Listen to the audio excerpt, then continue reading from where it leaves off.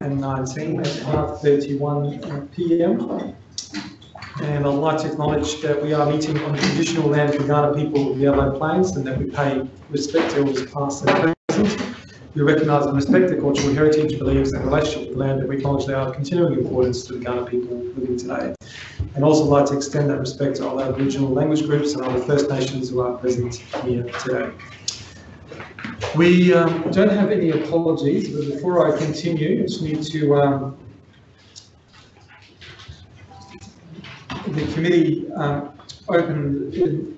the committee meeting will be streamed live and recorded for publishing to the internet. Please note that any audio visual recording is being taken of this meeting. This means that your presence at and your contribution to the meeting may be collected, used, disclosed or published publicly by the Council, including transferring outside of Australia.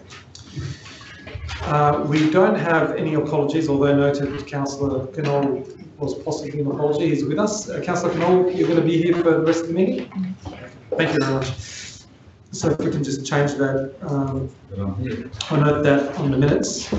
Can I have a councillor move the confirmation of minutes for the meeting of the 15th and the 10th and also the 7th of the 11th? Thank you, Councillor Martin, seconded by Councillor Kira. Any discussion with regards to those minutes? Okay, be it that there's none, I'll put that to the vote. All those in favour? All those against? Those are carried. Okay, item 4. So we're dealing with item 4.1 first, Southward Streets and Movement Study. We have a presentation through the CEO, Shanti Ditta, who will be taking lead on this and introducing our speakers for tonight. Thank you. Through the Chair, we've got a presentation here for members to update you on the work that's been undertaken over the last couple of months on the Southward Streets and Movement Study. This work has been undertaken on behalf of Council by Colma Bruton, and I have Sarah Zanker here from Colma Bruton to present the findings of the consultation that we've been undertaking. In addition to that, I have Brian Rule here to my left. Brian is the project lead on this piece of work and will be leading it through Council going forward.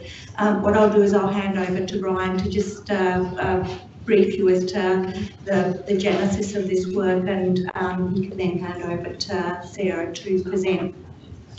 Thank you, Shani. Through the Chair, so this project came into existence back in 2016 and was a motion on notice.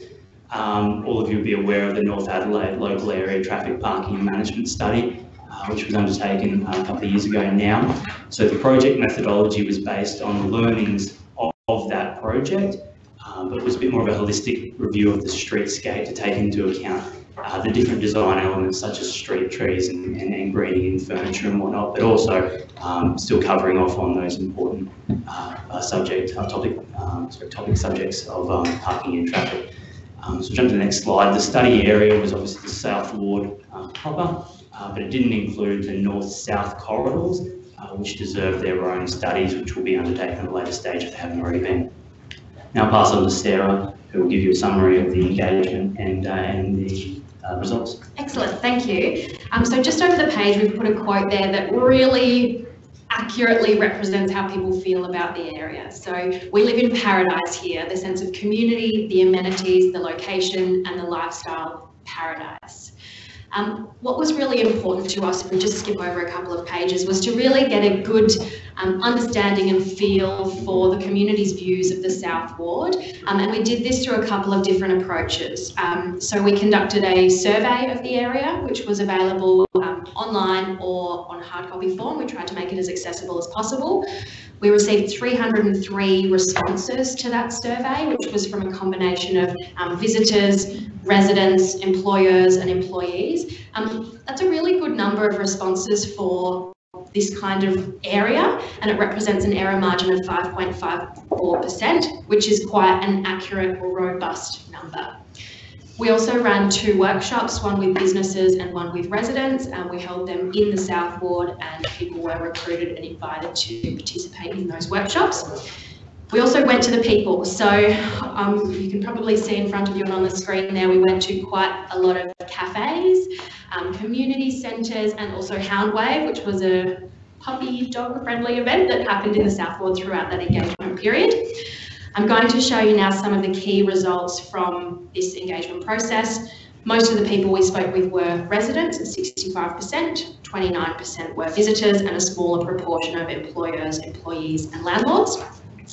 In terms of demographics, we've got quite a good coverage here. So 53% females, 43% males, really good mix of age there, and also 5% use some form of mobility device, which was important to capture in there as well and represent in the results. The vast majority of people live or rent, own or rent in the area, and quite a long tenure of people who have lived in the South Ward. So that's over 50% of people have lived in there for 6+ years, which is great.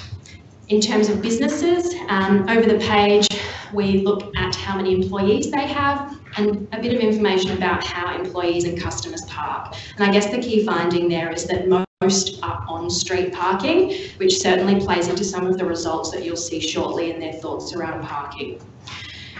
We also asked their main mode of transport, and walking followed by car were the two most prevalent methods of getting around the area. The table on the following pages shows the priorities across the key groups that we surveyed. So for people who live and or own property in the area, more street trees and greening was the top priority. For visitors, it was the same, and also for businesses. What I'll do now is take you through some of the results across each of these different areas so you can get a feel for some of the nuances that exist and the community perceptions across these different areas. In terms of trees and greening, we've got some raw quotes there from people, so I encourage you all to have a read of those. There really was a desire for more trees. People talked about native trees to reduce the amount of watering required and kind of quite conscious of the environment and the climate. They also loved the idea, which may contradict the previous point, about fruit trees or edible gardens as being really positive or really well received in the area. There was a huge demand as well for pedestrian-friendly streets and footpaths. So people who live in the area were really hot on it should be walking-friendly and pedestrian-friendly rather than car-friendly. They talked about wider footpaths, better quality footpath services, and to reduce vehicle speed in the area as well. There's the last comment there on that page was someone who uses a mobile wheelchair, and she just mentioned that there were some paths that have quite a large slope which make it difficult for her to travel on. Street art also came up a lot, particularly by residents and people who visit the area. They talk about it adding interest, creating a bit of a vibe, which is something that they were really hungry for in the area. Using local artists would also be really well received because it tells the local story. They're proud of where they live and they want to be able to celebrate that. So if street art is something that we can pursue, I really encourage you to find those local artists. We saw plenty of their work in the community centre. That would just be fantastic. Parking, maybe not surprisingly, was quite a hot topic for people, and it differed depending on who we were speaking with. So visitors and businesses want more, whereas people who live in the area want less. The residents would prefer that the space is used for gardens to kind of beautify the streets, or bike lanes. Businesses felt that time restrictions or a lack of parking impacted their business, particularly if they were in a service business where they had a client in for a couple of hours, so a hairdresser, for example, that was quite tricky for them, and that was a perception for them as well. Residents without permits found it hard to park close to home and difficult for visitors. There was also the kind of commentary around every few hours they could see all of the workers come out and shift their cars around from their windows, so bit of conversation there on parking. Bikes were a really also interesting topic, so they wanted to see more improvements to bike infrastructure both on and off road. The most important part there was about having this balance between being safe for cyclists and pedestrians, and then ultimately creating safer streets for all. The resident view again was about prioritising foot and cycle traffic versus cars. Street furniture, really there was a desire for more here. So it was recognised that it's done really well in some streets, but there is opportunity to do this more in others. They talk about greening up median strips, pavers, footpaths, making it more appealing from a street view. And finally, another hot topic was e-scooters. A lot of people talked about how great they are and how convenient they are and how it helps them access different parts of the city and the South Ward. However, there was also quite a few concerns around safety, particularly when they're left on the footpath and they fall over and they can be a bit of a hazard. So they talk about it being an eyesore and potentially unsafe, but people really loved the idea of them, and as long as there was a safe spot to park them or store them, they were good. A couple of other considerations to raise is the public transport. So they felt that that could be improved, particularly the free bus service. So people talked about it would be great to put their kids on it to go to school. Some people who lived in the area, so they thought that was an option. And then also the Hutt Street Centre came up as well. So people recognise how important that service is, but it did create some negative views about the local area and thought that it could hurt in some way that Hutt Street precinct. Another comment or two came up around undergrounding electricity. Obviously that comes at a huge cost, but people are just kind of giving us their wish list. To wrap up, overall engagement in this process was really high. Our mission was to be where the people are and were, so we really hope we achieved that. People are overall really happy with the South Ward. They've lived there for a long time, they're proud of the area and they want to stay living there, but there are some things that they'd like to see council do, and they really would like to see that happen. Top priorities were around trees, greening, pedestrians, cyclists, and kind of the vibe or feel of the area, and then there were some divided views on e-scooters and parking. I'll hand back over to Brian now. Thanks, Sarah. So some really exciting things for us, and we are just really excited to be able to start working with these sorts of results with some of our projects. So first and foremost, we'll report back to the steering committee, which involved the South Ward councils as well as the local business and resident groups. And then we'd be looking to report back to the community a summary of the engagement findings. Then in terms of internal actions, we'd be hoping to develop a form of an action list so that when we want to do a renewal or new project in the South Ward, we're making sure that the designers are taking into account these elements that the residents and businesses and visitors are telling us that they want. And then we'll look to, once we sort of got that up and rolling, we'll look to round back with council in April 2020 with the council report. Thank you. And just to finish off, members, the material that we presented will make that available tomorrow for members. Thank you very much. I'll open up the floor to councillors for questions or comments. I have Councillor Hyde put his hand up.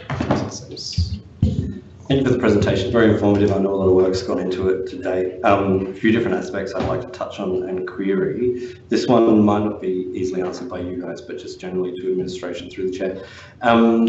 E-scooters, we know them lying around as an issue. One of the things that we looked at with the licence were parking zones for e-scooters. Could I get an update either from you or whoever about where we're at with those parking zones? Because that may easily address some of the problems around e-scooters lying around and what have you.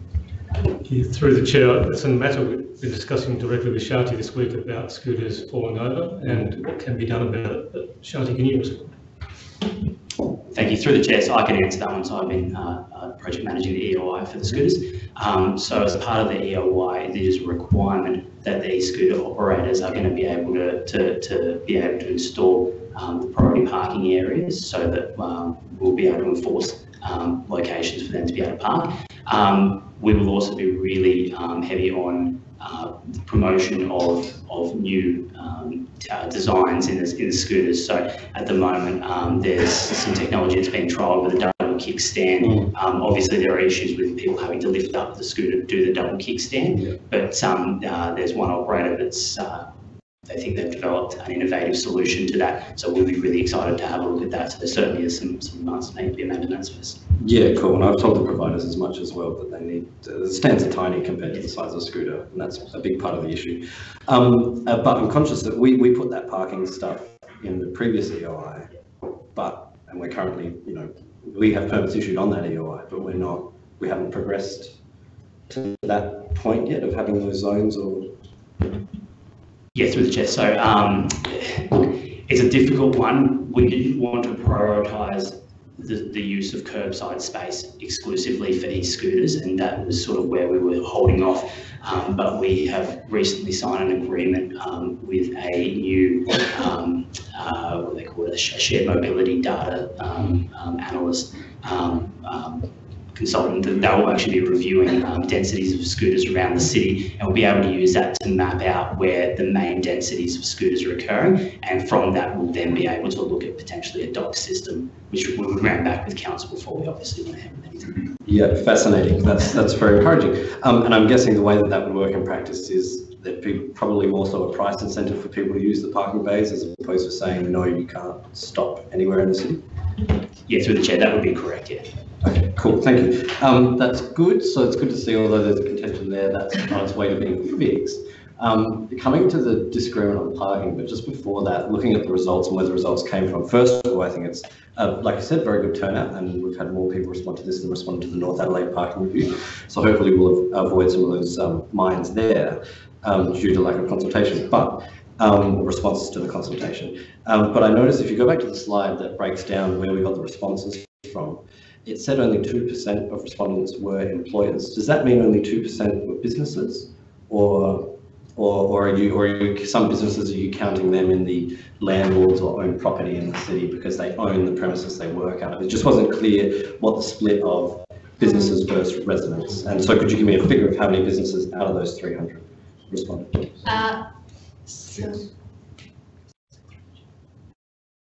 Is it? That's what I'm sorry, please. No, that's okay. So through the chair, if we just jump forward one couple of slides to where the chart is. So this is back one. So where we talk to businesses, they could either be employers or employees. So you could say that 4% here represent businesses, plus the 8 then that were involved in the workshop. So the kind of 4% of 303 plus the 8 is a small sample size. Agree? That is, I would say, unacceptably small, in order to say that this is an adequate representation of what the businesses think. And I think that if you look at that, it may address that contention there with the parking. I'm not saying I have firm views either way regarding parking. What I am saying is I'd like to have the information to make a decision, and I just don't feel we have that information at the moment. While we're on it, talking about the consultation, when we first met the steering committee, it was decided that a consultation package would be posted out to all residents and businesses. Now, you'd appreciate that residents often have a lot more time to put into consultation, and we thank them for that, we need it. Businesses are often very time poor, and unless something is put in front of them or someone directly comes and asks them, what do you think? They won't be able to give you their opinion. Now, of course, we as councillors ask them what they think all the time, and boy, do they give us their opinion. But unless someone's gone and done that, I just worry that that contributes to the lack of interest. Now, that consultation package, as I understand it, wasn't posted out to all addresses. Can you confirm that?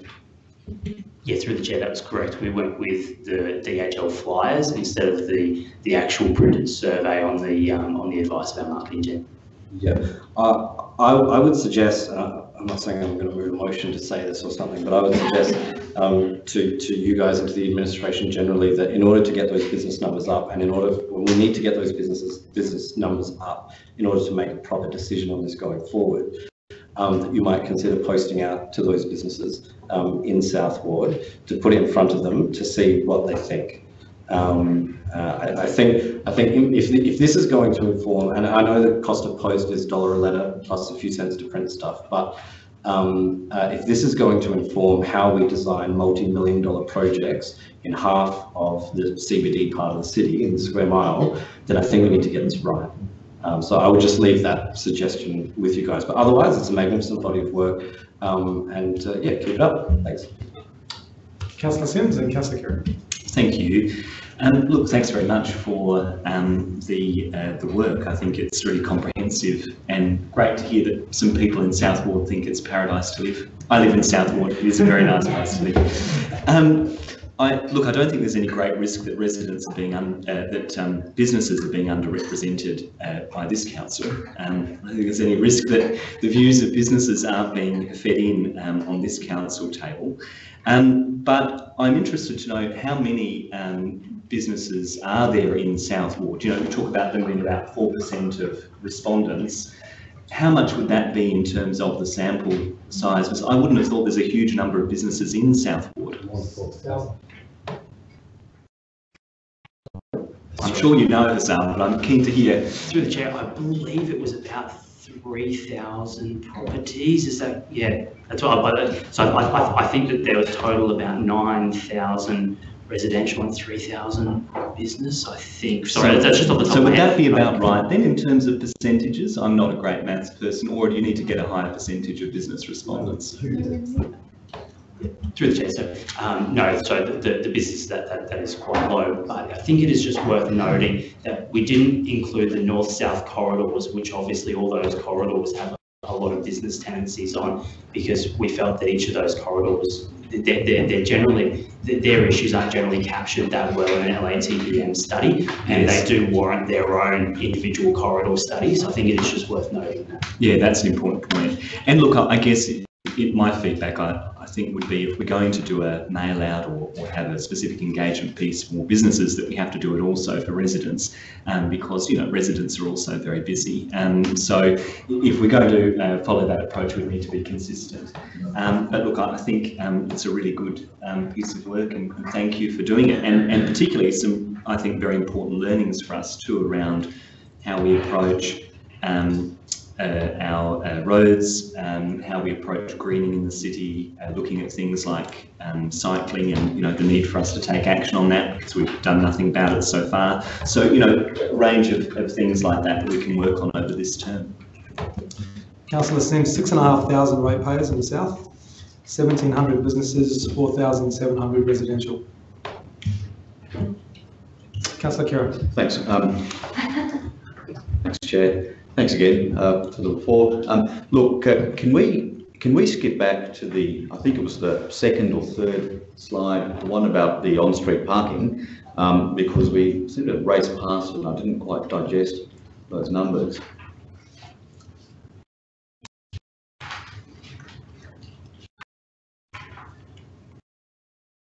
We had a survey response, and there was a 91% request for more on-street parking. Which slide was that on? That one there. Okay. All right. So more on-street parking, 91. So we've got 54% of businesses want, apparently, 54% of the respondents, and 91% want more on-street parking. So you've got a vast majority who want more on-street parking, quite clearly. That cuts against, I think, your assertion that it's much of one and much of the other. Thanks, Councillor Sims. Thanks, Councillor Sims.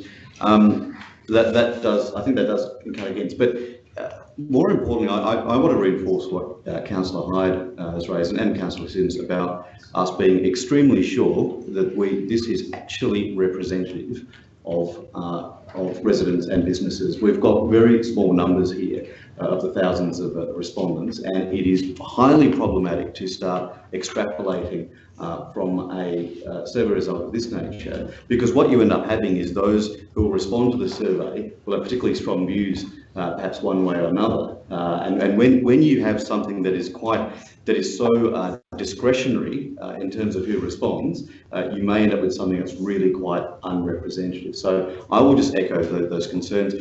I'd love to see some follow-up, perhaps following up what Councillor Hyde has suggested on improving the actual representation of this, so our confidence that this is actually representative, and any further ideas that this is representative of actual constituents. Thanks. Thank you, Councillor Kerr. Any other questions? Councillor Donnelly. Thank you for that summary. I guess I don't disagree with the idea around business, except that I would ask the question of administration, in that I know when it comes to, for example, council elections, that the proportion of businesses versus residents who choose to vote at the same opportunity is vastly reduced. Do you know roughly what the proportion of people who vote is in terms of businesses versus residents? Through you, Chair, not off the top of our head, we need to get that information.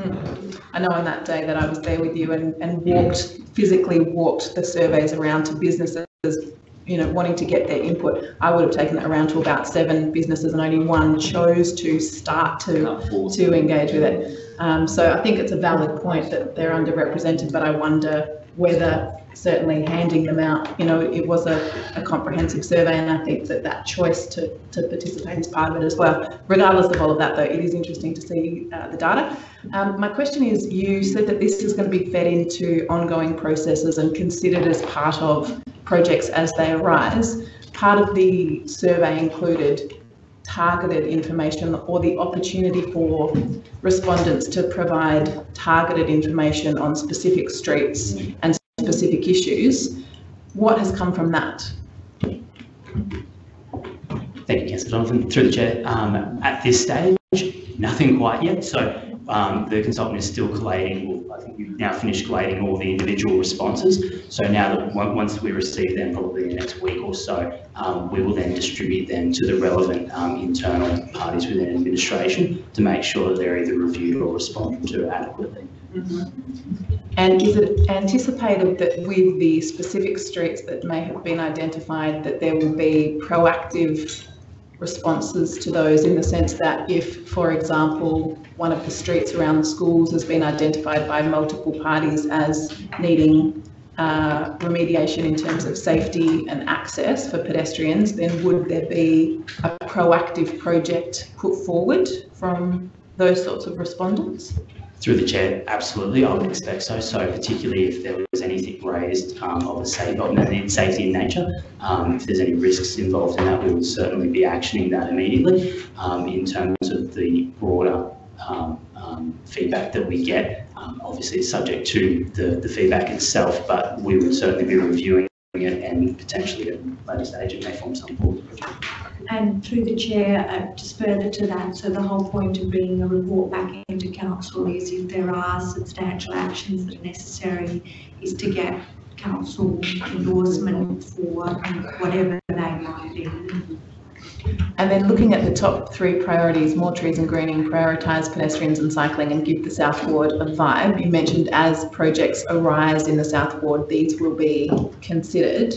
Is that including things that are scheduled imminently? Like, are we going to say, all right, we know that there are certain streets that are due for renewal, so let's ensure that we put in more trees and greening, that we prioritise pedestrians and cyclists in these street renewals? Like, to what extent is this going to really drive change?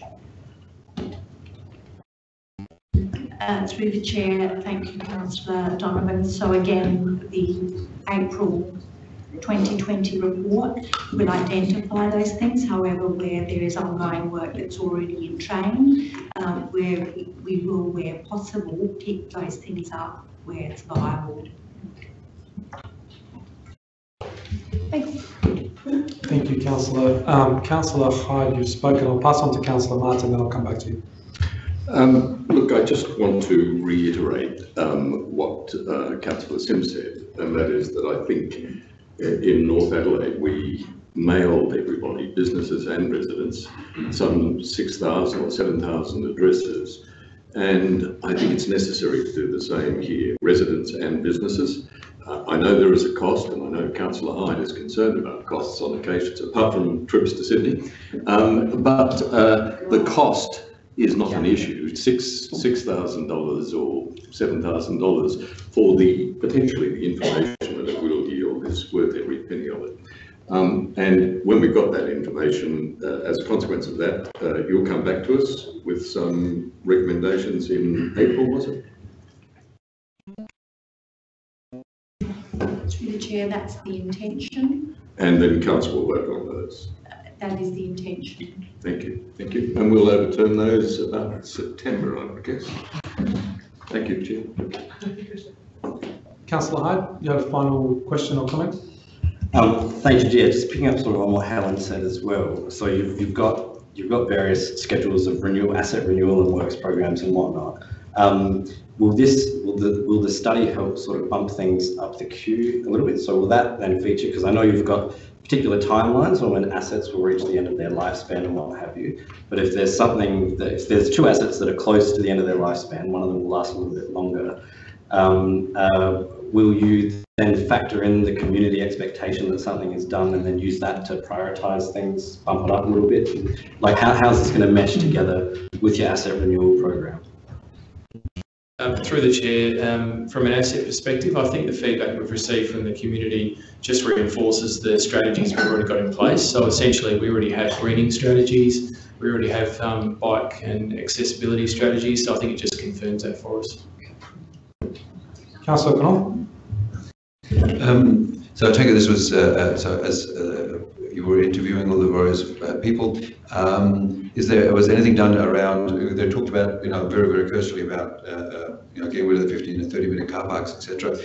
Was any work done around what is, then in regards to business committee, they each need a time for their, the people, whatever they frequent, that was adequate to service, the need of that business and that relationship. Was anything done around that as well?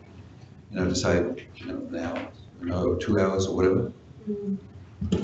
Thank you for your question, and through the chair, not to that level of specifics. It was to kind of get an understanding as to what their thoughts were on the current setup, so not specifically. So going forward, would there be something more around that? Because obviously, as for all the good intentions that were, up north, it still didn't reflect what people needed, what many of the people needed. So will that be part of the next stage, saying, okay, here's the variety of businesses that are here that require people to park on street, so that you do get a much clearer vision of what is acceptable and what is commercially, a number that they can work with. Thank you, through the chair. So I think the north-south corridor studies would bring out some of those elements that you were touching on. This project, it wasn't delving down. Residents and businesses and visitors were welcome to provide that sort of detail if they'd like to, but it didn't specifically focus on that level of detail. So I think those north-south corridors would certainly be the studies that will flesh out those details that you were talking about. Or is it that if you're then continuing engagement, that's a question. What is the time? What is it that works for you? Only because one is about I'd like less of something, but what is it that'll work? It's just that make sure you're doing appropriate numbers, because that dictates on how many people can park and all the turning over of the car parks themselves. Councillor Donovan, you had a final question? Yep, just a final question about car parking. I know we spoke at some stage about investigating more innovation around enabling car parking and looking at alternatives in terms of things like the Parkhound app, or looking at parking that's currently commercially owned and enabling it for after hours access where it's sitting there empty. So looking at some more non-standard parking options, and also looking at the reality of perceived versus actual need of car parking. So there's a perception versus reality. Did you look at those within the study, and did you also was part of the parameters to consider the actual parking need versus perceived? Thank you, through the chair. So at this stage in the project, we've only consulted with the community. We haven't fleshed out that sort of detail yet. Again, I'll have to look through the individual comments. I don't recall seeing any requests. I think the numbers with residents not requiring it, not requesting additional car parking spaces. There was very few comments that I saw requesting those sorts of facilities. I think again in the north-south corridor studies we may see more of that sort of detail come out, but as part of this piece of work I didn't see any comments related to that. So included in this work, will there be analysis of actual car parking requirements, actual movement of pedestrian, cyclist, cars, or is this only seeking feedback?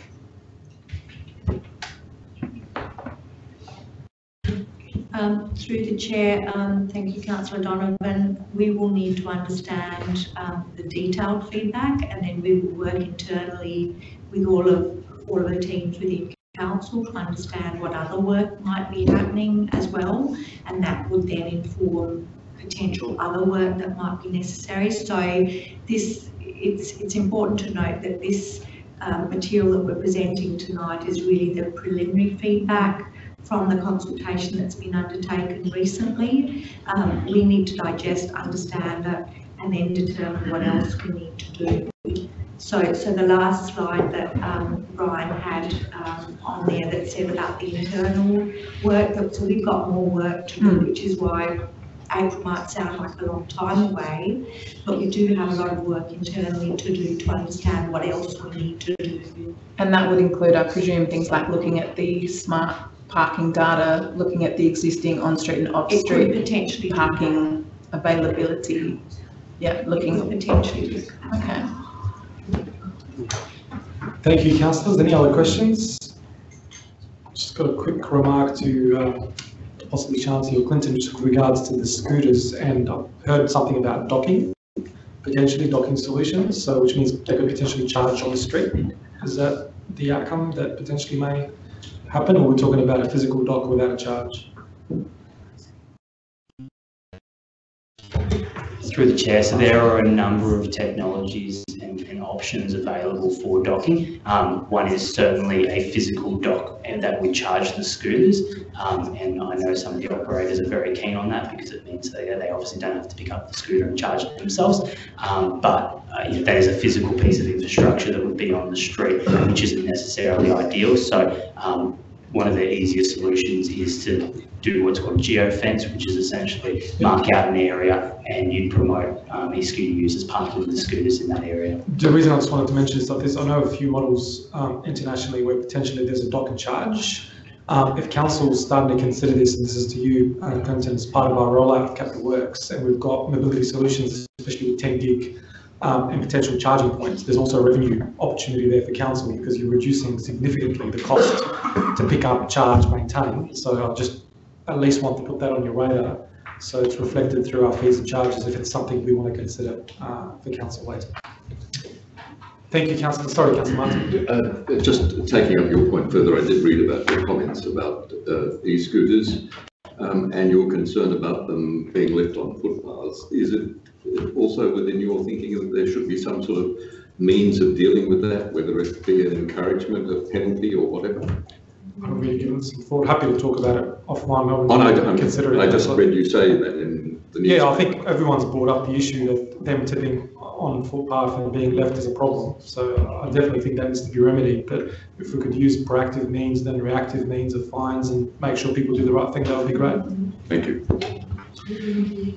Councillors, thank you. Any further discussion with regards to this item?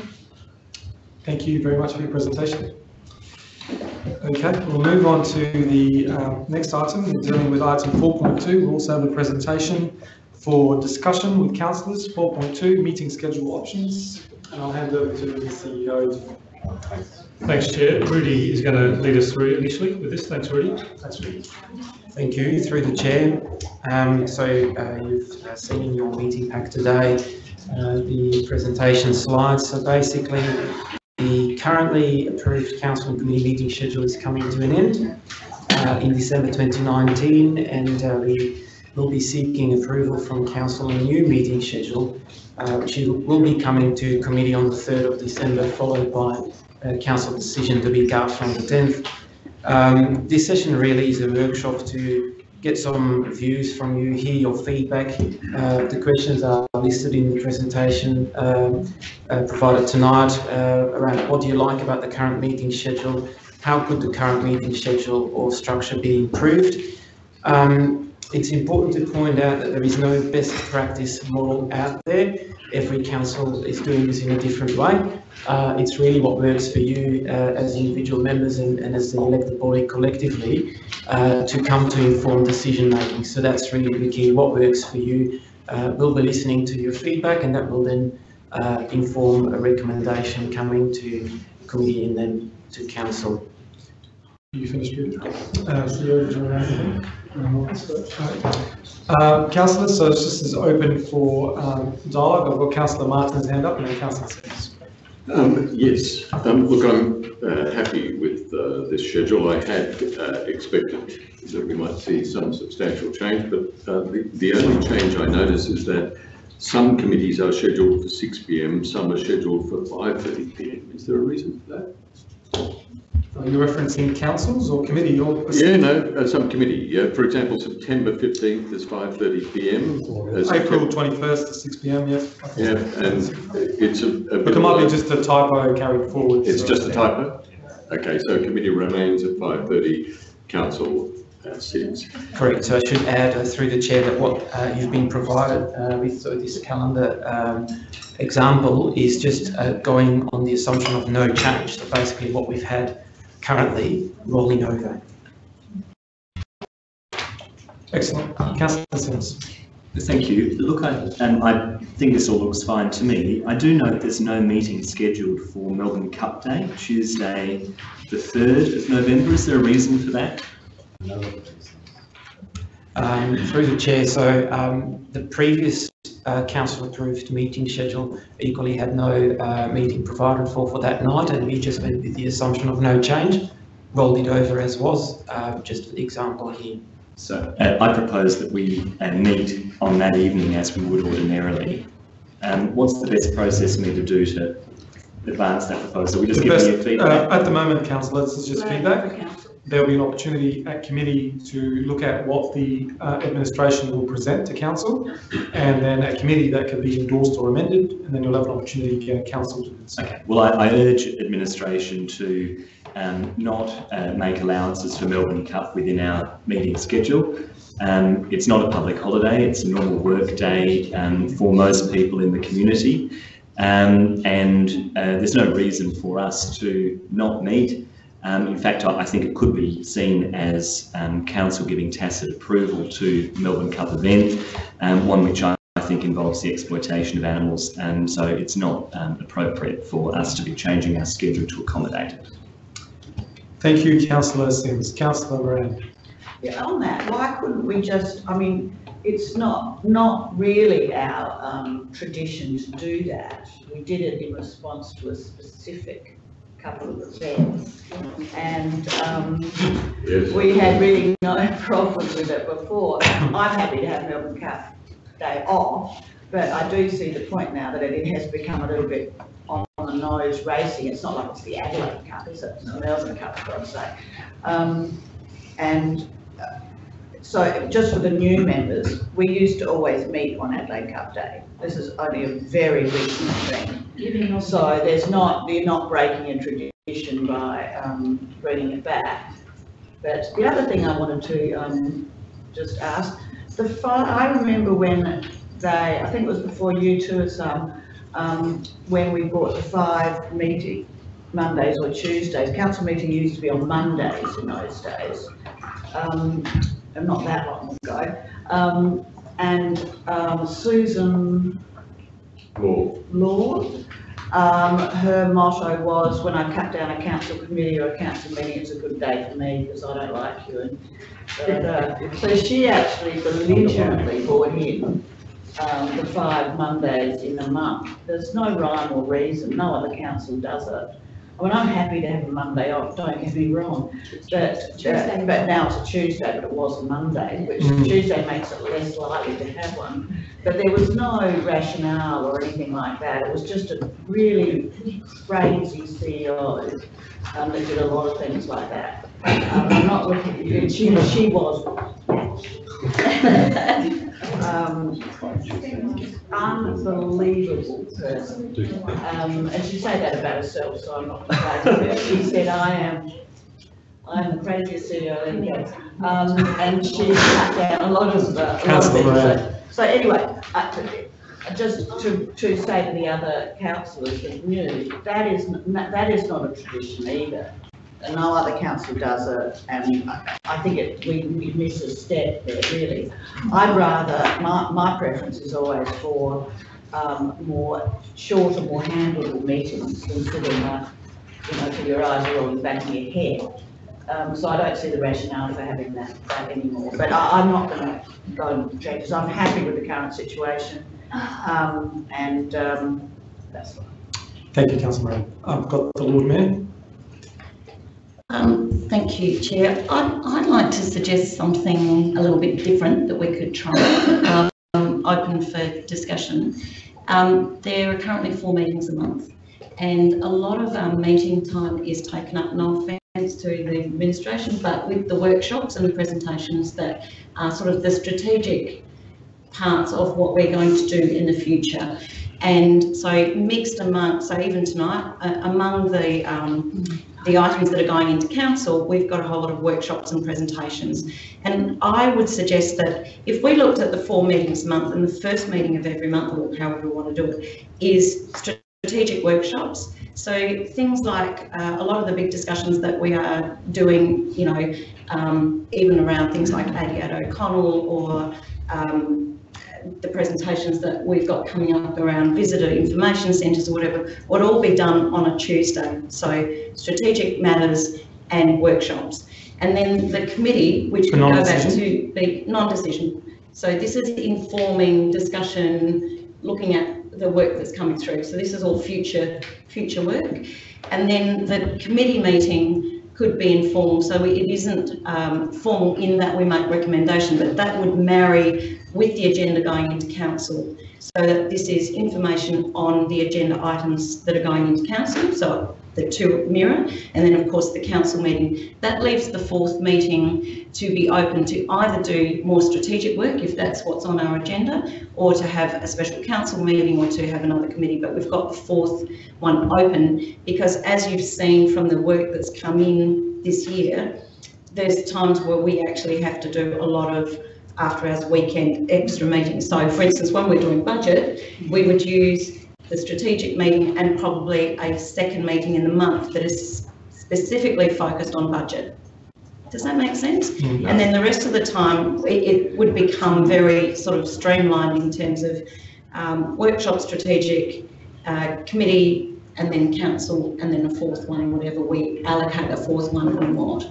I also checked in with the other Lord Mayors, because through the Capital City Council with Lord Mayors, just to see what was happening. Melbourne does 2 what they call Future Melbourne committee meetings. They've also got planning, so they have 2 Future Melbourne, 1 council and 1 planning, which we have capped. So don't forget they do their planning as a council, so we have capped. APLA, reconciliation, all those meetings are in addition to this, so audit committee, etc. Sydney has the same. I think Sydney had 2. They have separate set up. They have 4 different committees. So they have environment, planning, culture, and corporate finance that all meet once a month, and then they have 1 council meeting. Perth has committee and then 1 council meeting. So I just wonder if I'd like to throw that in there as a discussion, or something that we could have a look at as a different way of structuring the work that's going through. I'd just like to say too that I agree with that, because I think the way these are structured are mucky. You know, you've got council-based stuff, then you've got a workshop about something very amorphous and weird. So I've always agreed with Sandy on that one, as long as we fit our meetings. Yeah. So, Lord Mayor, you finished? Okay, so I've got Councillor Sims, then Councillor Martin, then Councillor Hart, and then Councillor Burns. Thanks, Chair, and thanks, Lord Mayor. I think it's an interesting suggestion. Look, I'm definitely open to looking at the how we can make the committee structure more effective in terms of having the strategic planning kind of session within 1 committee. I wouldn't like to see us lose a council meeting though within the month. We did have a resolution of, we did have a resolution of council a little while ago. I think it was an amendment to a motion from you, Councillor Martin, or you, Chair, which committed council to maintaining the frequency of the council meetings as part of this workshop. So I wouldn't like to see us having less council meetings during the year. I think for me that the council meetings are really the conduit between the community and the council. They're a really important accountability measure. It's the way that the community knows what we're doing, and it's also the way in which we can provide guidance and strategic leadership to administration. And I worry that less meetings means more power to unelected officials to make decisions. So, and I mean no disrespect to our administration when I say that, but you know, we are elected to provide a strategic political leadership to the organisation. Meeting regularly, being able to put motions on the table is an important way of doing that. So, yes, happy to look at the idea of maybe trading off one of the committees in the cycle so that we have a broader strategic planning, but not at the expense of one of our monthly council meetings. I don't think Sandy said that.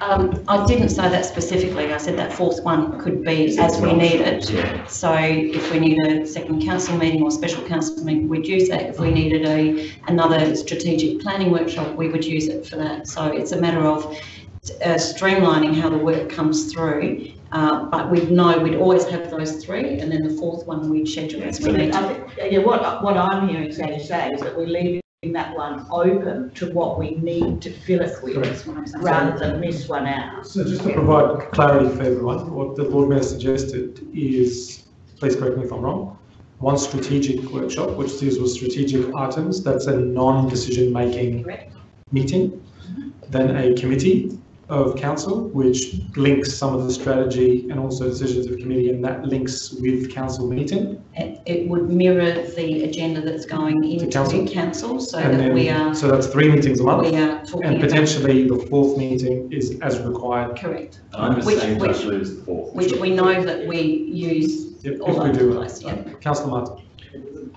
Okay, I think I understand that. So what's being proposed is 3 meetings a month, and if there's a need for a fourth, we'll have it. Correct. No, I'm not hearing that at all. That's what I'm hearing that there are 4 meetings, you must schedule them. Councillor Moran, let me get clarity. The Lord Mayor's made a suggestion. I need to be clear. So, Lord Mayor, if you can just clarify, it's 3 meetings, and if there's a need for a fourth meeting, be it council, committee, or a strat workshop, that will be held. Correct. Correct. So that's what the Lord Mayor is suggesting, Councillor Martin. So, let me just say it back. 3 meetings a month, one of which will be a council meeting. Correct. That's guaranteed, and then the possibility of a fourth. Correct. Well, look, I disagree profoundly with that. I think it would be shutting the council doors on democracy to close the place 1 week of the month, and on some occasions where there are 5 Tuesdays in the month, council would seemingly not meet for 2 weeks. If this is a capital city, we are required to make important decisions, and we make them every week. And indeed, there's an agenda full of them here, and some important, really important ones in the pink bits. To be saying that these matters, and when it comes to organisations and individuals who are looking for answers for particular problems that they have or proposals that they wish to make, it is unacceptable for a capital city to say, sorry, it will be another month before we meet. Lord Mayor, Councillor Moran and Councillor Sims, please allow Councillor Martin to finish. There's an opportunity for all of you to respond. So, it is an unacceptable outcome for our ratepayers for us to be meeting on a reduced schedule. We are here to represent people on a weekly basis, and that happens for all but 2 occasions of the year and the Christmas break. That is, I think, not a particularly onerous schedule. To be shutting this place down as frequently as is proposed is, I think, unacceptable. thank you, Councillor Martin. So I've got Councillor Hyde, Councillor Abraham today. I'll change my mind. 10 a year is not enough. And then I'll go back to Councillor Moran, and then the Lord Mayor, and then Councillor Sims, and we're going to keep going today. But that's fine. This is an important discussion to have. And Councillor Hyde. The comment was just made that capital cities meeting once a month for the actual council meeting is unacceptable, but it sounds to me like that's what other capital cities do. Is that correct, Lord Mayor? That's what most other capital cities do? I checked in with Perth, Melbourne and Sydney. Lord Mayor, do you mind just saying your mic? Thank you. I checked in with Perth, Melbourne and Sydney. They all have 1 council meeting a month. Then they have their committee meetings. They've got slightly different committee structures, and they schedule meetings as is needed. Interesting. So the city's most comparable to us, and so certainly their ambitions compared to ours as well, meet once a month. So I think it's actually wrong for this workshop, the notes we were given to suggest that there isn't best practice that exists. I think best practice does exist. And I think if we look at those cities who are slightly above us, which is Melbourne, Perth, certainly on certain indicators, we can say if they're performing better than us and this is what their structure is, then perhaps there is best practice. Now, this is an idea that's been floated up. My experience being here is that my experience being here. Councillors, can we please? You've had your opportunity, Councillor Hyde. Councillors, you've had your opportunity to speak. You've got your opportunity to speak again. Please allow Councillor Hyde to finish, and there's no need to have personal attacks on people. Councillor Hyde, please finish. Yes, certainly. So I reckon it seems that a lot of the time we're meeting here, and every time we're meeting here, we're creating more work for administration who run around frantically, but in an unstrategic fashion. This seems to be the issue. It's all good for people who have sat here for many years to talk about tradition, but I'm here to make us work better. And if this proposal could make us work better, then I think that needs to be considered. And it could be only a trial. We could look at it for 6 months and see what happens. We could look at it for 12 months and see what happens. But I'd like to get some feedback from the CEO on this one as well, if I'm permitted the opportunity to ask me questions. And how many motions on notice do we have at the moment, and what is the average time that it takes? I want the debate to be formed. This is the decision of council. I want the debate to be formed a little bit around the committee first, for us to all have a bit of a discussion, and then at the end I will open up the questions back to the administration if required. But for now, let's just keep the discussion going, so at least we can get a bit of a view. The administration needs to listen at the moment from us. Certainly. And to get feedback from the elected body. Well, my feedback is I like Sandy's idea. Okay, thank you. Councillor Brenzetta. Thank you, Chair. So I'm just trying to understand this. What I think the Lord Mayor is trying to get at is to streamline things. So from a new council member's perspective, we've gone through a budget. We're going through a strategic plan. We're going through some. We're going to make some big decisions on some big developments like. Adelaide O'Connell Streets, there is the Central Market Arcade, there are lots of other projects happening. So rather than having multiple people at a session, be it in a workshop, or I guess the workshop and the committee are the same thing anyway, rather than having multiple people throw bits of information at you, you'll try to streamline it so that you will group all the strategic things together, call that a workshop.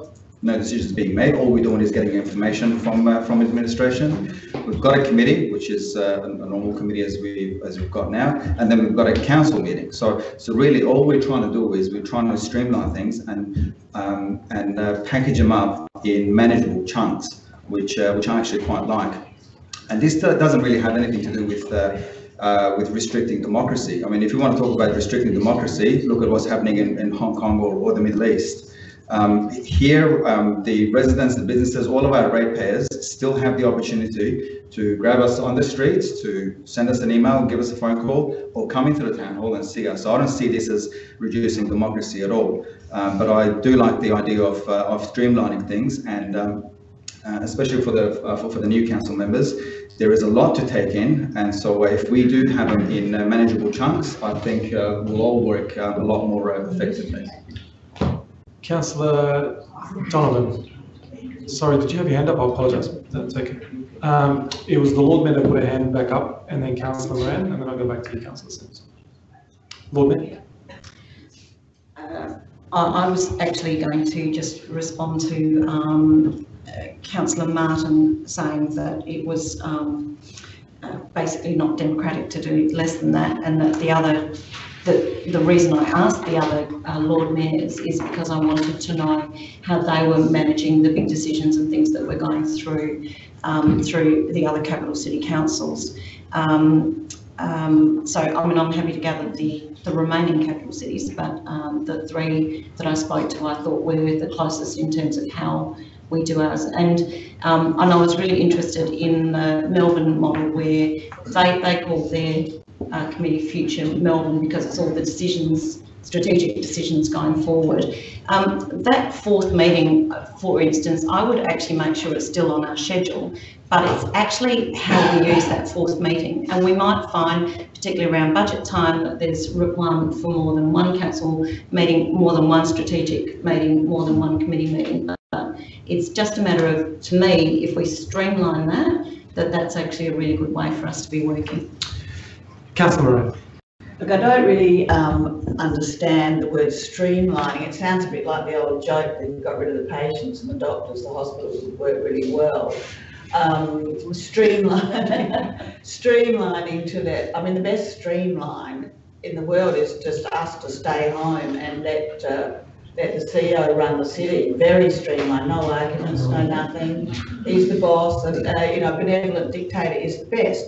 But we have got a democratic system, and while I don't want to use too inflammatory language, we have always met twice a month. It's worked very well. It is not onerous. And the decision making, I think what is onerous actually is the way the committees are structured, and that's what I thought we were talking about. I would have thought that 2 meetings a week, and to actually suggest that Melbourne and Sydney are best practice is ludicrous. We are best practice. Why not be proud of what we do? Well, we have. What to be proud of. We have been, but we're certainly not best practice now. But that's just the nature of the composition of council. What the other councils are quite different. They do their own planning. All the councils are on it, and they meet there. That's a decision-making one. Also, some of their committees are decision-making. So to say they have 1 meeting a month is disingenuous. They meet quite regularly on a decision-making basis. I think 10 meetings a year is ridiculously.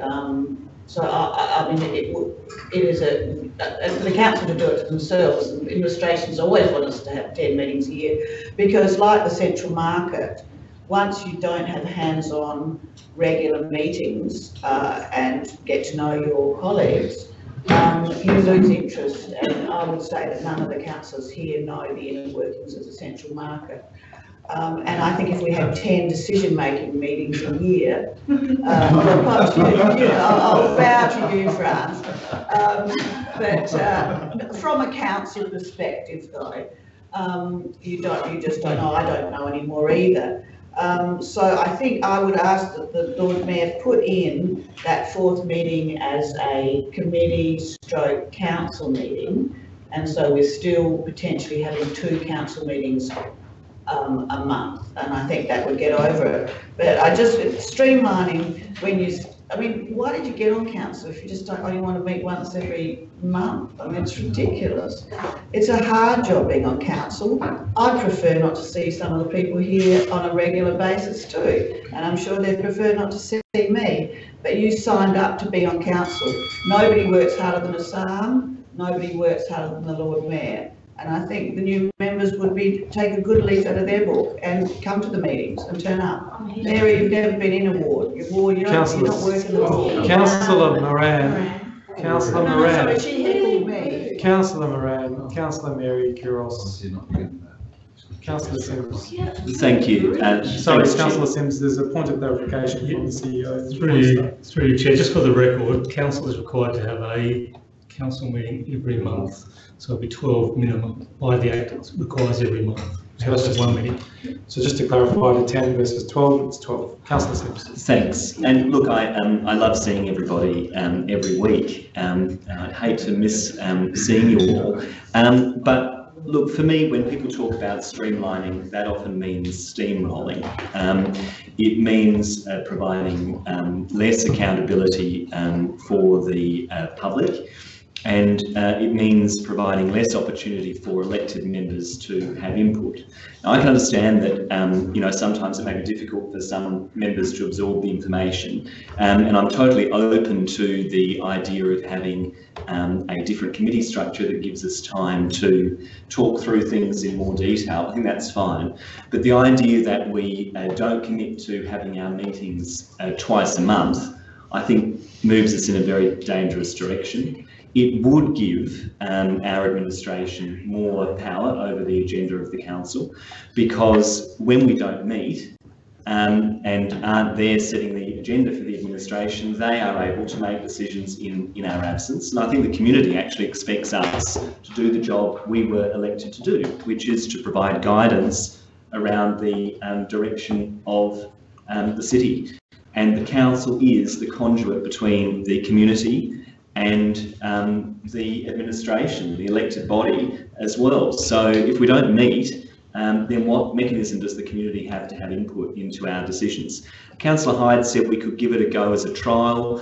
It's an interesting suggestion. When I trialled or suggested the idea of giving the community the opportunity to ask questions, that was held down and we couldn't possibly trial that. I think this is something that has the potential to be dangerous and to undermine our democracy at a local level, and so I don't think this is a direction we should go down.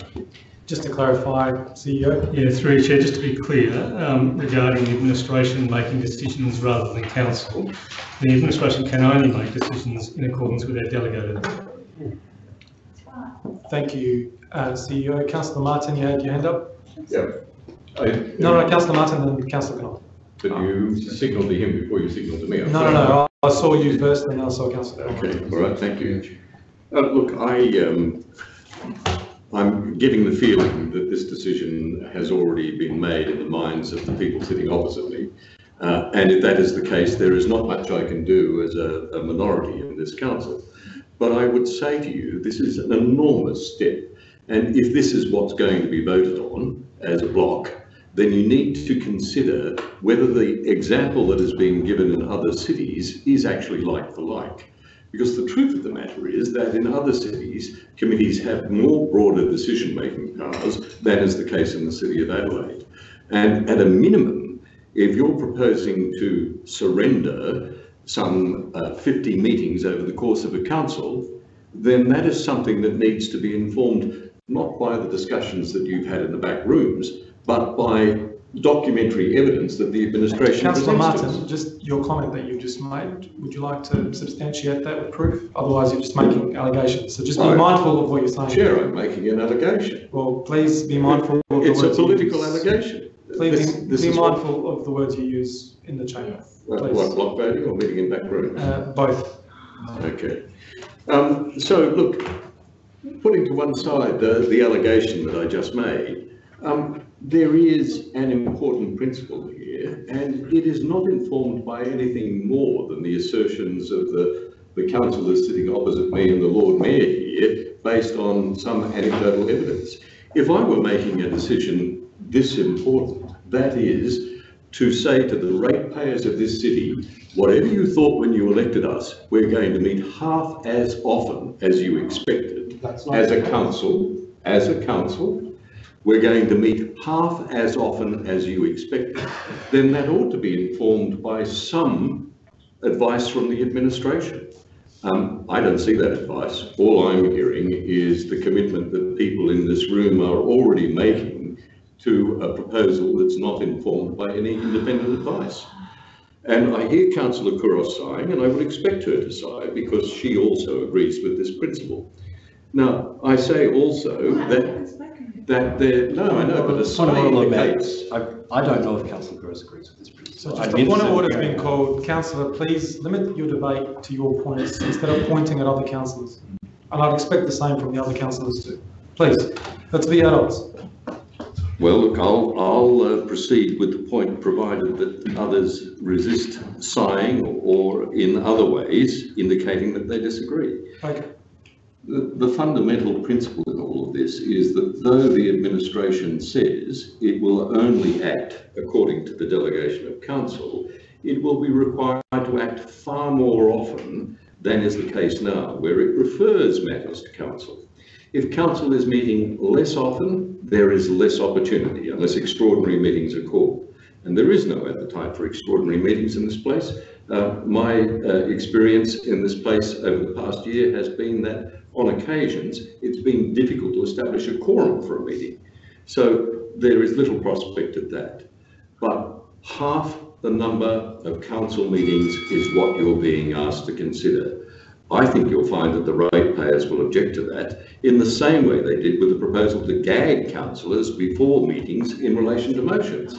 It is a proposal that will strike a chord with voters, and it will be unwelcome. Thank you, Councillor. Just to clarify, CEO. Through you, Chair, just to clarify, regarding this process today, we're talking at a workshop. The workshop is providing comments to the administration. The next step here would be for the administration to prepare a report for the next committee, and for that committee to discuss and determine, and that would then be forwarded on to the next council. So there would be informed discussion, and there is a clear process. Just to be really clear. So to Councillor Martin's point, just quickly, Councillor, in relation to the advice that the administration is going to provide, that will be provided as part of the report at the next committee. That's correct. I didn't hear that, but is the CEO undertaking to examine every other major city in Australia and provide a report to us on the nature of their meetings, the voting authority of those meetings? No, Councillor, just to be clear, the CEO, as he's made it clear in the beginning of the meeting, is capturing advice from today. Based on the advice we have given the administration, he will form a report and he will provide advice on that report legally of what council would like to do and move forward. He's not going to be providing any models from interstate. And further to that, Chair, if that information is inadequate, council can resolve to direct me to find further information. Well, Chair, why can't we simply ask the administration to provide that advice to us rather than going through the process of reaching a decision based on what is the speculation and points of view of individuals? Why can't we have that advice provided to us? Well, again, to the point that the administration brought in earlier, this is a council decision. So it's a matter for us to decide how we conduct our meetings and how often we meet. That's why they haven't provided that advice today. If council wishes to do that, then my advice to you, Councillor Martin, is that the committee at the next meeting request that in an amendment, and then if council agrees, that would happen. Just Councillor Sims, before you do, Councillor Knoll has put his hand up first. Apologies, Chair. Interesting conversation. I don't, well, what I glean from this is that, one, I do not expect us to be making any less decisions. But what I do think what we will be doing is that what I've noticed now over my period and certainly my apprenticeship here is that we need to certainly go over a lot of material and certainly get as you go forward, a lot of understanding. So having opportunities where you can discuss things in a way that you can get more depth and understanding of whatever the issues are, that's really important. Sitting here in a situation like this, we're not really discussing, it's a debate, and it's certainly sides and all the rest of it, and for a lot of important decisions. And I thought our last meeting last week was a great example of an attempt where we've tried to bring all the information forward, and we've come to a point where we're paralysed by trying to make a decision. And I think, we need to think about that, is that we have an orderly system, okay, workshops which inform the committees, which then crystallise whatever the conversations are, whatever the issues are, you then bring them to the council, and you've had opportunities to develop your opinions and your positions, and also get much more information, because obviously, when we don't do that, we either make poor decisions or we can't make decisions, and then we're not progressing at all. So I see the whether you have two, decision making per month or one. I mean, at the end of the day, you want to make them. You want to direct the administration, who if they take our lead. We are the ones who are the employer, the bosses.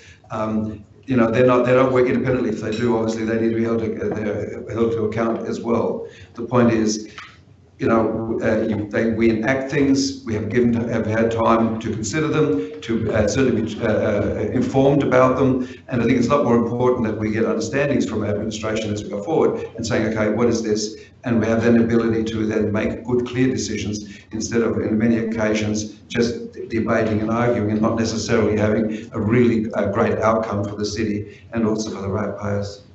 Thank you, Councillor Knoll. Councillor Hope, and then Councillor Sims. Well, you can't even remember my surname. I have been quiet for some time.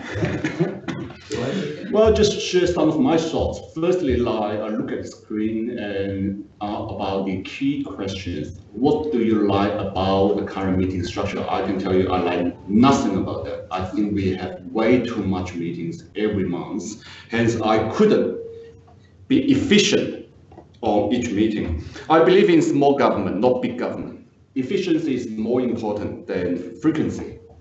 And I think one council meeting per month is more than enough. We could have many other meetings to talk about other issues, but for the decision-making meeting, one meeting per month, I think is more than enough. Instead of getting the admin running around, providing elected members reports, I'd rather see the admin focus on those motions passed and deliver some result for our community. It's not about how many motions we pass here or how many motions we discuss here in this chamber. Especially some of those motions fail and got bring it back in a month. This is not what we want. I want something that we could really focus. I'm sorry. Well, so it's Councillor. I want to see something that we Councillor Sims, Councillor Ho, Councillor Martin. People sigh, people laugh. Please, let's just draw a line. Allow Councillor Ho. I didn't do any of this. Anyway, look, and besides that, there's another thing that I like to share is about the gag order. To me, personally, have that many meetings are more like a gag order to me. Say on Friday afternoon, that is the time I receive the agenda for the next either committee meeting or council meeting. And then I will need to read all the reports from the admin, hence I got enough information. Afterwards, I will need to share those information and some of my thoughts with my community and listen to them and seek some feedbacks. 2 days, 1, 2, 3, 4 days are certainly not enough for me to get enough feedbacks from my community. Besides, that is a language barrier. I have to translate. I have to do the translations. So if I could have more time in between, then I think those motions that bring forward by other members, my community and myself will understand it better. Administration does not need to provide hundreds of reports every year, but focus on some of the important issues and deliver results for our community. Last but not least, that's one thing I'd like to share just to other members. I don't live in Chinatown, I don't live in Central Wall, but none of you know Chinatown better than I do. It's not about whether or not you have a pillow in the area. It's about your heart and your connections in the area. Thank you. Thank you, Councillor. Now, Councillor Sims, I've got the Lord Mayor again, I've got Councillor Hyde. So members, let's not respond to each other. Let's provide points of clarification. Otherwise, this is not going to finish. Fair point, Chair. Because you've made your point clear, yeah, and Councillor Ho's made a good point. This is about reducing the number of motions that come before council. That's clearly the intention. Councillor Sims, Councillor Sims, you have made your position clear. And I'm just wanting to propose Councillor Sims, Councillor Sims, let me finish. You have made your position clear. If there's a change in your position, please state it so administration can hear it. If you're making a comment, I'm going to stop you because you've spoken already. It's not a comment, it's a suggestion in terms of a way forward. Okay. In terms of trying to reach consensus, because I recognise administration have got to pull something from this, my suggestion would be that we commit, as was the previous resolution of council, that we retain the current council meeting structure, that is that we meet twice a month, as was agreed by resolution of council. And we did agree that we wouldn't discuss the frequency of meetings in this workshop. That was a resolution of council that's not been followed in terms of the way the workshop has played out. However, just to get your advice, so you've made a comment. No, let me finish. But Councillor Sims, you've made a statement that the CEO needs to clarify. Through you, Chair. Rudy, can I just ask you to clarify? Sure, through the Chair. The resolution that Councillor Sims is referring to is not relating to the governance structure or the meeting schedule. That's actually relating to a decision of council around a review of the catering contract and the efficiencies that we could achieve around that, where the request was for that review not to change the meeting structure. So the review of that didn't have to incorporate the meeting structure. That's unrelated to what we're discussing tonight, which is about moving forward. So the existing meeting schedule will expire or will run out. We need a new meeting schedule, and that's what we're debating today, to get some feedback from yourself to then inform that.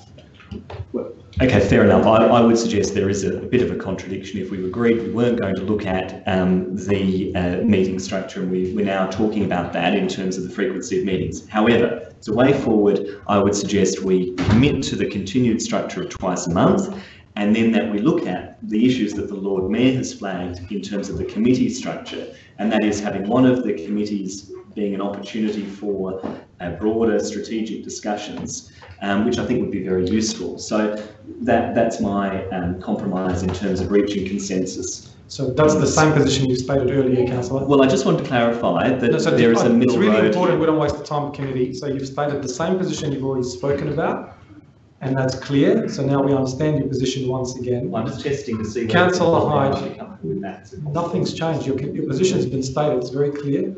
Councillor Hyde, if you could also, if your position's changed, if you'd like to add a point of clarification to the administration, please do so. I will not entertain further debate on this topic.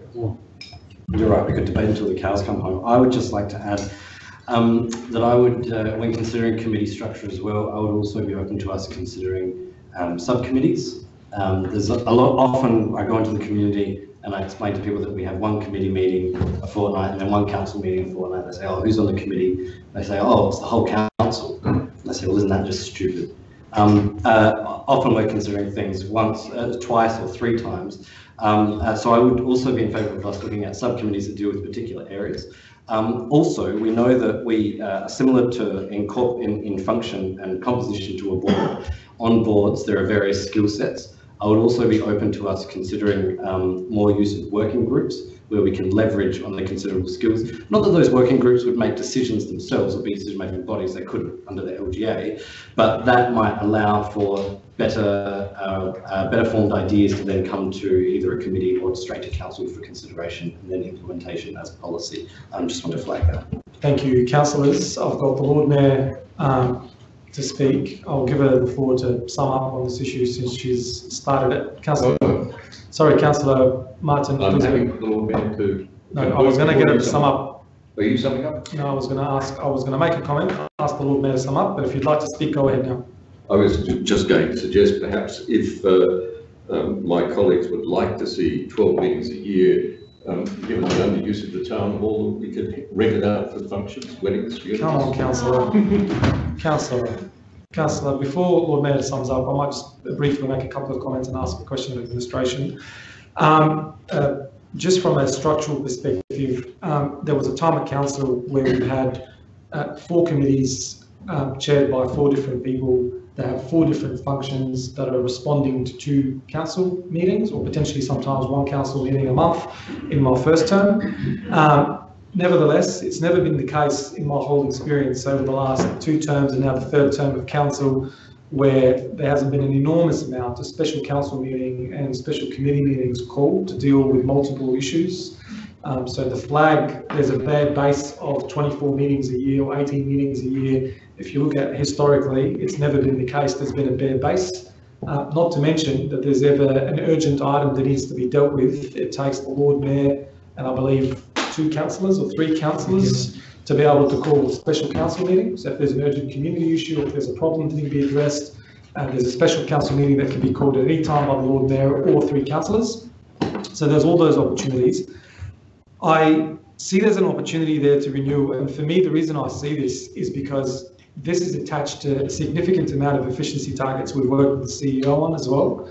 And I think there needs to be an alignment and touch points between us and the CEO. The delegated authority is clear on what the CEO can do and can't do. So even in the case where the CEO needs to make a decision and does not have a delegated authority to do so, he has the opportunity to request from the Lord Mayor to call a special council meeting or committee meeting and deal with those items. The things I like and the things I don't like, I'll state quickly. What I like about the Lord Mayor's suggestion is a strategic group or a strategic workshop where we can actually sit down without having to make a decision around the table with our administration. and hear from the professionals and hear from the experts around some of the things that we're facing in the way of challenges to help us inform our decision making for committee and then for council. I think that's something that I'm really looking forward to, where we can have those style of discussions without feeling the need that the decision needs to be made or to politicise an issue. I think that's a big plus. The committee, for me, I'm still a bit confused about, to be honest, because to some of the remarks that Councillor Hyde's made and some of the other councillors as well, to the community, it feels that we have 4 council meetings a month, not 2, because the committee meetings, thanks to our lovely, transparent media outlets that are with us here today, they report very clearly that it's a committee decision. But our community does not understand the difference between a committee and a community decision. So in essence, the reality is when a committee makes a decision and it's reported in the media as a committee decision, our public assumes that we've made a decision at that committee. And that's the reality of the situation. We need to accept that. That I find very frustrating, and we're talking about democracy. When people attend a council meeting, which is meant to be open, and that's where we make decisions, we move things on block. And that, for me, I also find a very transparent process. Until now, we've got cameras in committee. Before that, people couldn't see what was happening at committee. They rock up to council, the decision's already formed behind closed doors at a committee. And then in a council, the decision is just voted on block. And that, for me, that connection between committee and council needs to be addressed. And that's something that, even with the new model, I'm not sure how we address. And that's the one thing that I'm unhappy about, because I'd like for the committee meetings to be one of 2 things. Either for the committee meeting to be a decision-making body, where it makes a decision and that decision's final. So that's one option. Or the committee meeting is a non-decision-making body, where ideas are floated, discussed on the back of a strategic workshop, and they're formed into a solid, and that those are referred to council for a final decision. I think that's something that I'm hoping through the administrative report we have an opportunity to be able to formulate some type of an outcome relating to how those 2 connect. Because for me at the moment, I feel there's a significant public concern around what it perceives to be 4 council meetings, or a matter of fact, it's 2 committee and 2 council meetings. Always open for trial. I think in my experience in council over the last 9 years now, I can tell you we've tried a whole heap of different models. Some have worked, some have failed miserably, and it's okay. I mean, this is what we're here to do. We're here to try new things to see the effectiveness of our decision making. But the most important part about the whole process is to make sure that councillors are well informed along the whole way, to make sure that when they reach council to make a decision, that decision is well informed, well supported, transparent, and we've had the opportunity to hear from the community as well. So look, I'm open to trying, and I just hope that through that report, the council administration is able to report on the legality of what will be recommended or suggested, to take into concerns the Councillor Martin, Councillor Sims and Councillor Moran's concerns, and any other councillors as well with regard to what can and can't work. And most importantly for me, it's how do we get that committee and council stuff to connect better. And with that, I'll just hand over to the Lord Mayor to quickly, briefly sum up on her points. I don't think there's much to sum up on, really. I looked at this and there was a question around what could the structure of these meetings be and how could that be improved. So I've put something forward for discussion. It's been a very robust discussion, as it should be. When I first started on council, in the administration, of course, there was only 1 council meeting a month, and there was a different committee structure. So the committees were in rotation. There were 4 committees, and but it went to 1 council meeting a month for the decision making, and it was absolutely fine, and it worked. What I'm actually trying to do with these is separate actually things like today we've had 2 workshops. It's 7 o'clock. And what I'm trying to do is take these discussions, take these debates and take the big strategic matters so that we have the time to spend on them, and then we have a committee that mirrors the agenda that's going into council so that we have clear advice from the administration and can ask questions as to what's going into council. Whether that committee is a decision-making body or not, I'm not wedded to, because I still believe that the decision should be made in the council chamber. And I would also ask if we could actually have a little bit within the report or whatever, just some information about how many additional meetings we've called, how many special council meetings we've called, because I do believe that we should schedule that 4th meeting and use it as we need it. And we know how many additional meetings we've had, even this year. There's been many, many additional meetings, and I think that we could well use that time. Thank you very much. It's been a robust discussion, as the Lord Mayor has said, and we look forward to the administration to present a report to the next meeting. Thank you, members. We'll move on to the next item, 5.2. Members, 5.1. Sorry, I apologise. Correct, Councillor. Thank you, Councillor Martin. So, recommendations of review of council event noise mitigation standard operating procedures. Councillor Martin, hand it over to you. We have a committee recommendation from administration. As printed. Can I have a seconder, please? Seconded by Councillor Sim. Would you like to speak to Reserve my right. Councillor Sim? Reserve my right. Any discussion with regards to this item? Councillor Martin, sum up. I'll put that to the vote. All those in favour? All those against? That is carried. If you're only new.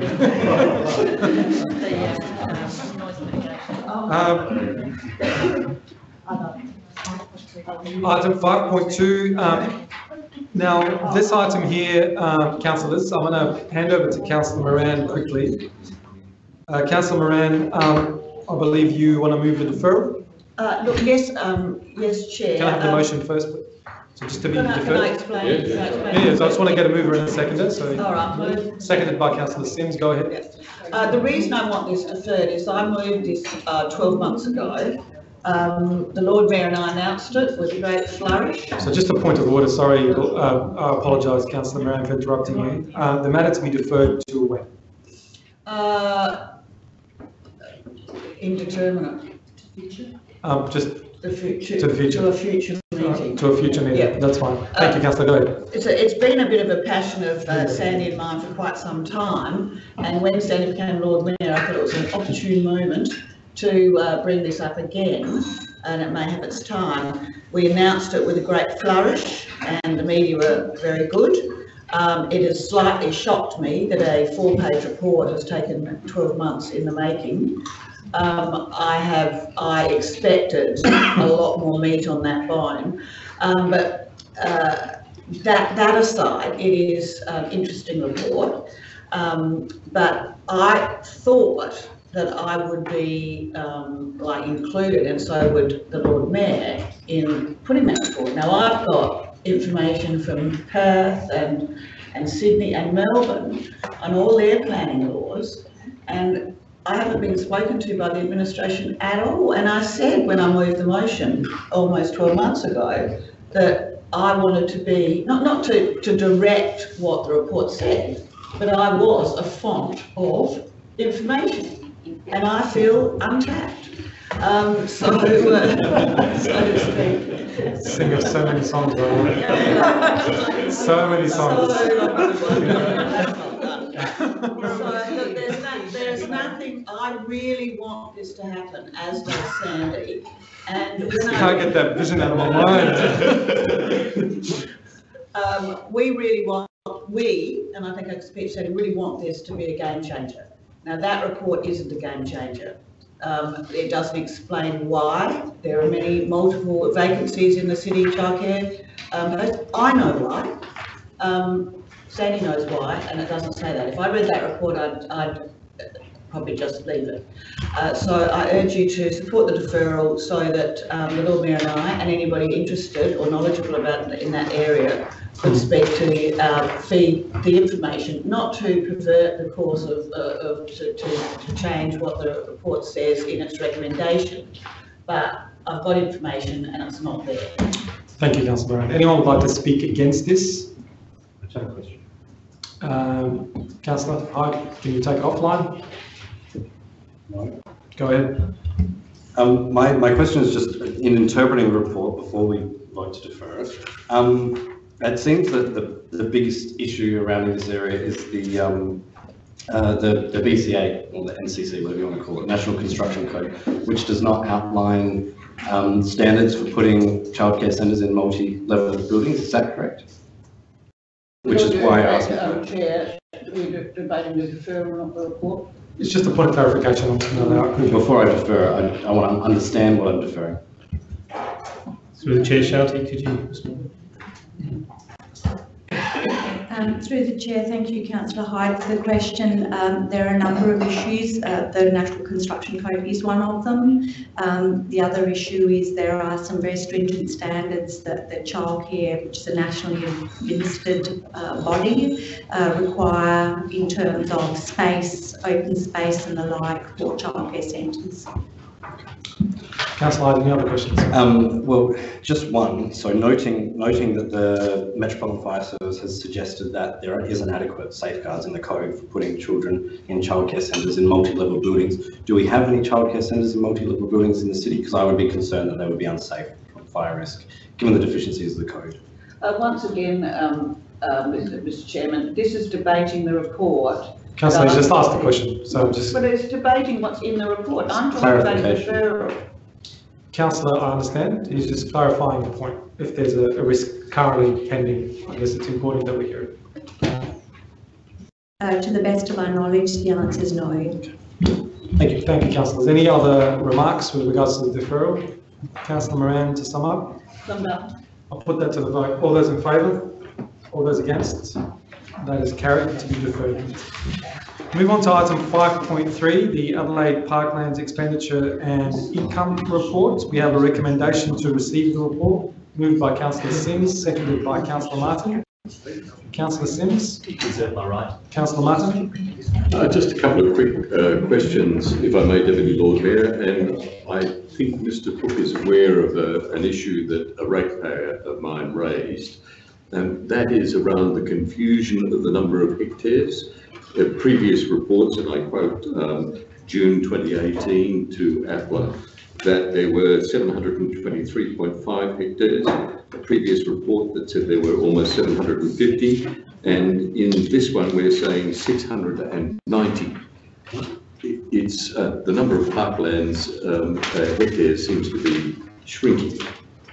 Could you please provide an explanation? Through the chair, the investigation into what constitutes parklands and what doesn't is an ongoing piece of work, and we're trying to refine it as we go along. So things do change as our understanding changes, and also some areas of the parklands change as well, physically. And so the report that we presented last year talked about what was green and accessible public parklands. The figures we're quoting tonight is more about what council manages, what portion of that land council manages. So there is a difference, but it's a work in progress. And included in that is the riverbank area? Yes. Thank you. Anything that council controls in the riverbank area. Well, that's answered my questions. I did want to make a couple of quick comments if I had the opportunity. Go ahead, Councillor, if you like. Well, no, if others want to ask questions, I'm happy. No, we've moved the motion, we're informal, so you can speak. Okay. Look, I thank Mr. Cook for this. This is a really detailed report, and it contains a great deal of information that I didn't understand before, and being able to put it all together and see the costs isolated to the parklands is really useful. But I am trying to understand why it is that the golf course is in there as an area in which we record spending and income, but we don't do that for the aquatic centre. Is there a reason for that? We tried to focus the report on what is green, publicly accessible, normally publicly accessible parkland. So what is, to all intents and purposes, parkland. So the aquatic centre, well, some of us consider is a facility within the parklands. It's not a green open space, but we manage the same as we do lots of other areas of the parklands. Okay. Well, look, I understand that explanation. However, if you're calculating income and expenses related to activities in the parklands, then I would have thought the aquatic centre should be in there. I note also that the tables disclose some really valuable information. Page 39 and page 40, when read together, show that council's expenditure for parkland spends at table 3 is 541,000, and our income at page 40 is 500,000. That is, for the first time in 3 years, we're actually getting less in than we spend on sporting events. That's quite separate to the sponsorship and other details that we talked about. Similarly, council's expenditure and income from the golf course and the U parks are out of whack. Accumulated losses in the past 3 years appeared to be $1.1 million. And the same with Parklands properties. We're losing this financial year the same or more on our total properties, spending 1.6 million and getting back 950,000. Now, if that's correct, that's much worse than the aquatic centre, but they're the figures, and they are quite revealing in that sense. Thank you, Councillor Martin. Councillor Hyde. I was going to ask a couple of questions, but a little of it's being clarified. I'd like to make some comments if you want to start. Go ahead. Thank you for the work. I think it's very, it's a good start. It's a good start. It's comprehensive enough, but I'm conscious of how many departments the parkland management runs across and what have you. I think it's interesting that seems that year on year we spend about $25 million on the parklands. And that's about 25% of the rates we collect each year. So the council rates we collect, 25% goes there on the parkland. So I think that's important for us to look at it. And that's very much why I brought this motion in, and I'm glad that Councillor Mark is enlightened by it. Certainly I'm enlightened by it, because I think this is an issue that we need to look at. Going forward, I won't suggest it here, but I do think we need to look at this in more depth. Perhaps in a workshop structure, and I'll flag that now with the CEO and others, because, correct me if I'm wrong, Martin, but there's only one employee in the entire city of Adelaide that deals solely with parklands, and that's yourself, more or less? No. But there's no parklands department? Not as a single entity. No, that's right. And I think when it comes to management of this $25 million, everyone's got a piece of the pie, everyone's got a finger in the pie, and that means there's limited visibility over the parklands as a whole and how we're operating in that space. So I do think we need to do more work to understand exactly what's going on here. Certainly talking to staff and in ad hoc conversations I've had with staff, they don't know what happens in other parts of the parklands, and so, because it's not in their portfolio, and so how best are they meant to suggest innovative solutions to problems and to see where we can operate more efficiently with 25% of the rates that we collect going on to the parklands instantly. So with that, I thank administration for the immense amount of work, and I'm sure it was very difficult to pull together. Thank you, Councillor Hyde. Councillors, any other remarks? I might just seek a quick point of clarification, if that's okay. So just to be clear, the parklands expenditure is 33.1 million for the financial year. However, with grants, we end up at 25.6 million in expenditure. And then on the back of that, we collect $6.2 million in revenue, so which nets our position at about the $19 million mark, I'm guessing, in expenditure. Is that correct? Yeah. So this takes into account, from an income perspective, all the parkland leasing for events, all of that goes into that budget of income as well? Yes. Okay. So, yeah, look, it's very, very interesting that the ratepayers of the City of Adelaide have been left to fork out the bill. 25,000 ratepayers in the City of Adelaide, 20 million, 20% of their rates are coming from this for a piece of land, a very important piece of land that is important for all South Australians. So in essence, after revenue, I'm just talking, if we collect revenue, we're still sitting at 19 million. So we need to sort of almost think that we have an opportunity, if we do one thing in this council where we protect the parklands and able to convince the state government that this is a jewel for all South Australians and pick up 50% at least of that, we have an opportunity to reduce rates in the city by 10% across everyone, which is a significant reduction. I think it's very unfair that the City of Adelaide ratepayers continue to subsidise the parklands on their own at the tune of 20% of their rates. I really do. I think it's something that has been lumped onto us along the years that we've had to manage, and it's something that we need to continue consulting and working on. But I'd like to see that figure being reduced, but not at the expense of losing control over parklands either. So there's got to be some type of a mediation and a middle ground that we could manage.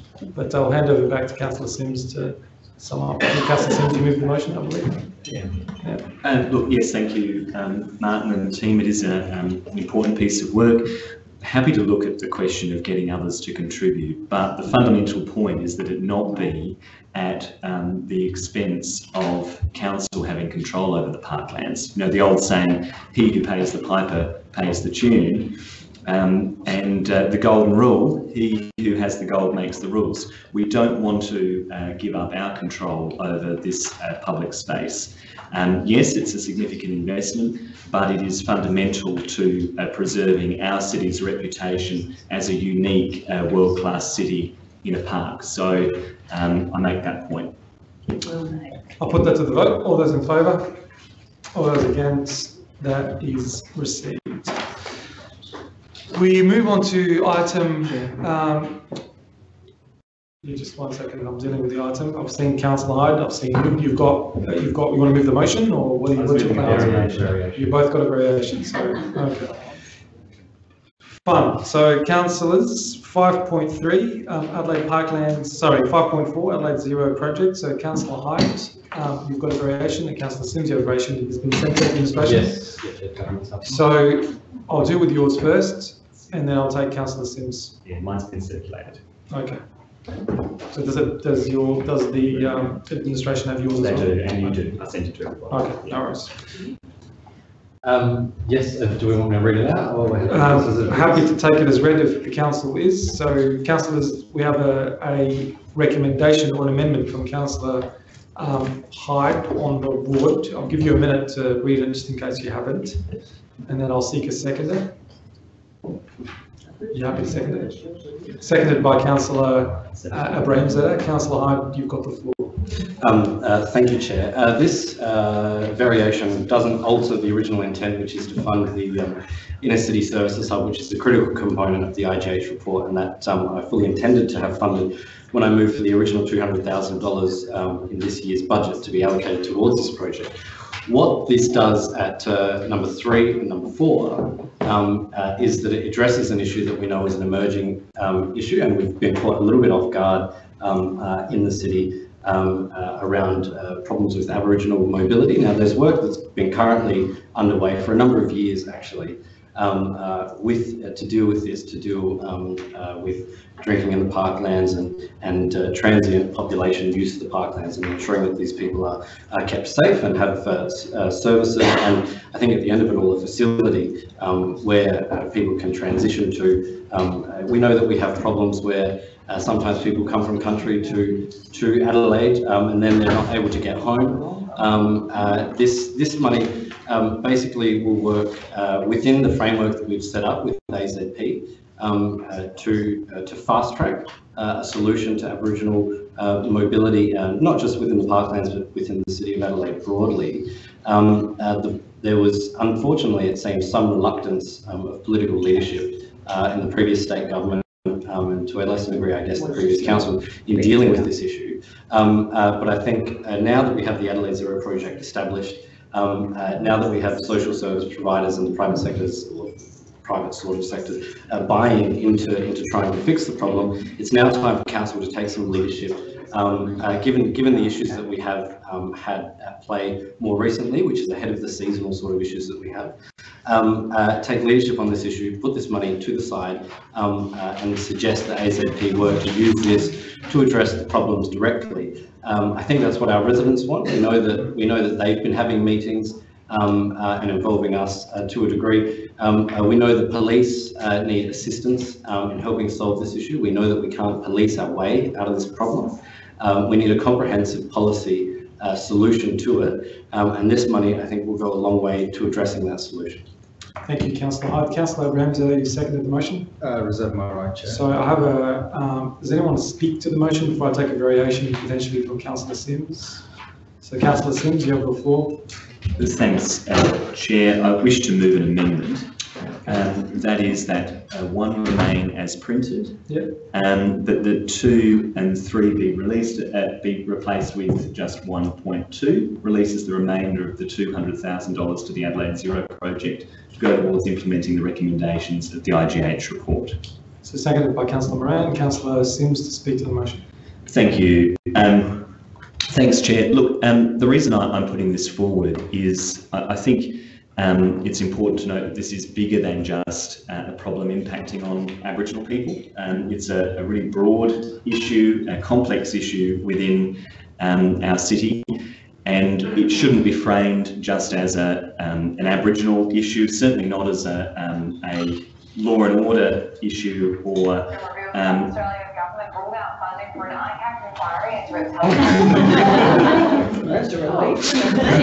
speaking of antisocial behaviour, no, it shouldn't be framed just as an issue like that. We need to have a much broader focus.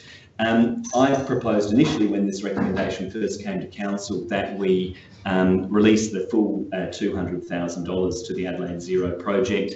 And my rationale for doing that was because I thought they should get the money and assistance from Council to help them meet their recommendations. It may well be that the Aboriginal mobility work is looked at as part of that, and I'm certainly supportive of that if it's part of a broader approach.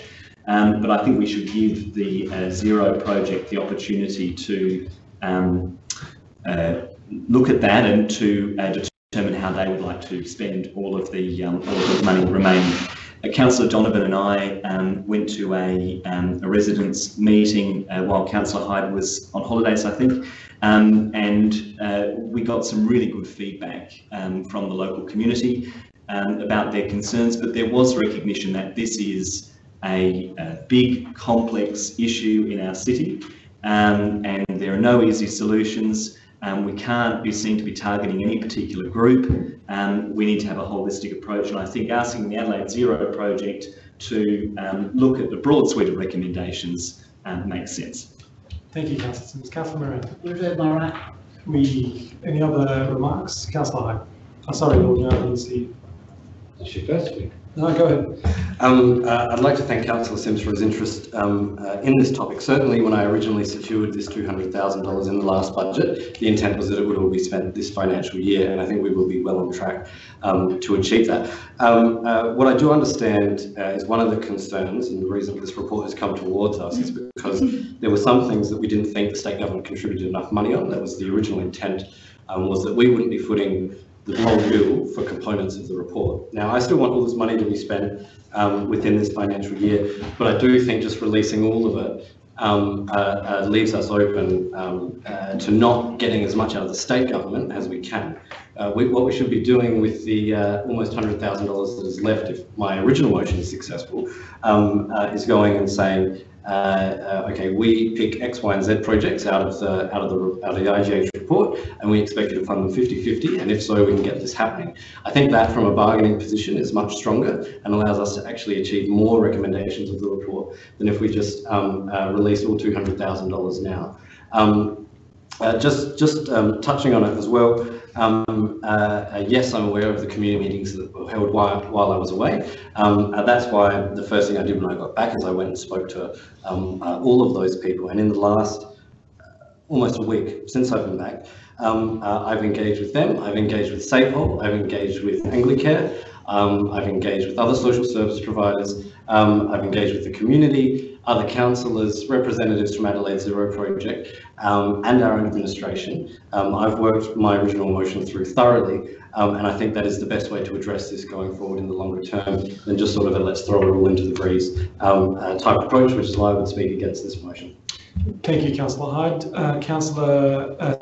Lord Mayor, and then Councillor Martin. Thank you, Chair. Members, I know that you know that I'm on the Adelaide Zero Project Advisory alongside as a co-chair with Minister Lindsay, and there was a meeting today.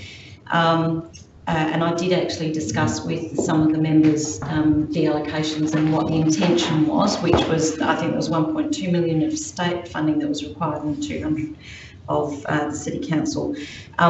Where I do actually commend Councillor Sims for wanting the remaining money to go to the Adelaide Zero project, I do also know that there are some recommendations going forward for state budget funding, where we could actually match funding to deliver much more. And so, for instance, the 45, where both parties have contributed for the feasibility study, was really welcomed, and that would give us a great outcome for looking at feasibility for the inner services hub. So I won't support this council consent, even though I totally agree that it is absolutely our intention to allocate that money within this financial year, and also that, but it's also an intention to deliver on some of the other recommendations out of the IGH report. And given there's so much work going at the moment, I do believe that there are some other opportunities for us to partner early in the new year that may deliver a bit more than we currently have on the schedule. Thank you, Mayor. Councillor Martin. Thank you, Chair. Look, the issue that I have is that if this doesn't succeed, then the previous amendment will get up. There's not a doubt in my mind about that. And the problem I have with that is that in this circumstance the Lord Mayor speaks about, where there are all kinds of opportunities coming up, in an absence of any advice from the administration that one particular program is better than another, this is an amendment on the fly for a particular use. Not this one. This one is, the difference with this is giving the people who are responsible for the project the capacity and the authority to determine the priority. The other motion simply says, here is a problem with Aboriginal drinking in the South Parklands, and here is the money to deal with it. When in fact, we don't know whether that is the Zero project's preference. Moreover, we know from the confidential part of the papers tonight that this matter is already well in hand. It's been in hand since 2018-19. Well, it's in hand. I'm not saying harm, I'm just saying to you, it is in hand. And this, therefore, represents a duplication as far as I can tell. And in the circumstances, a misspend of the money, a calculation that this is what's required for a very particular problem, and a problem that I think is misjudged, to suggest that it is Aboriginal drinking, when in fact it is a much broader issue. And indeed the Adelaide Zero project have made it very clear that the issue of rough sleeping and alcoholism may intersect, but they are not intrinsically linked. They are linked to a whole range of other causes, and those causes include things like domestic violence. They include things like New Start allowance being inadequate to allow people the proper housing that they deserve. It includes also issues as simple as mental illness. To suddenly direct the Dunstan Foundation to take $60,000 and direct it to one particular aspect of an enormously complicated problem is an oversimplification and, in my view, a misjudgment of the way in which this should be handled. Instead of councillors who missed the meetings with the community, who missed the meetings with the police. Well, Lord Mayor, you can side too, but that is the circumstance. There was a deal of information given to us, those who were prepared to attend the meetings, those who received the information, and it left us in no doubt that there were a variety of responses that might be possible, that are dependent on a whole series of decisions to be taken, particularly within government. Now, this is a better outcome. It gives the people who know what they're doing the opportunity to allocate their priorities. Thank you, Councillor Martin. Councillor Dunn.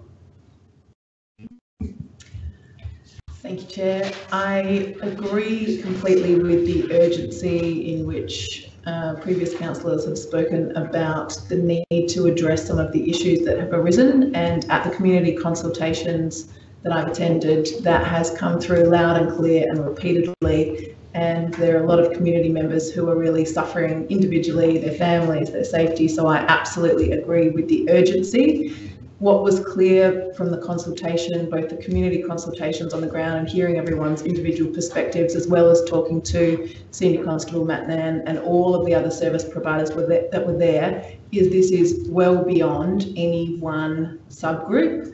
And there are some dominant features that are getting targeted and that are certainly present, but this is a complex issue that requires that depth of response. And there are a number of different groups that are participating in some of the behaviour that are causing problems in areas including Whitmore Square and Hill Gardens. So I completely agree with the idea of allocating additional funds because of the urgency of this issue that has arisen more recently. I don't agree with allocating it toward a specific target.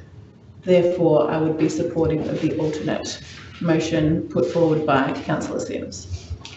Thank you, Councillor. Councillor Moran, I apologise. Yes, look, I agree with what the previous speakers have said. To sheet all the problems in the South Parklands down to the Indigenous community is both offensive and incorrect. I did pause to think about what the Lord Mayor said, that we need to keep some money in our pocket. We are not short of money.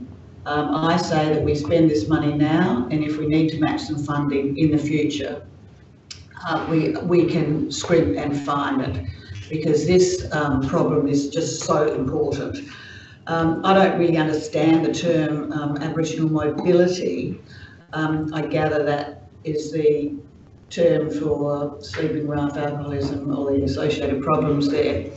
But I'm not an expert, and there's not anybody really at this table who is an expert, even though somebody thinks he is on practically everything.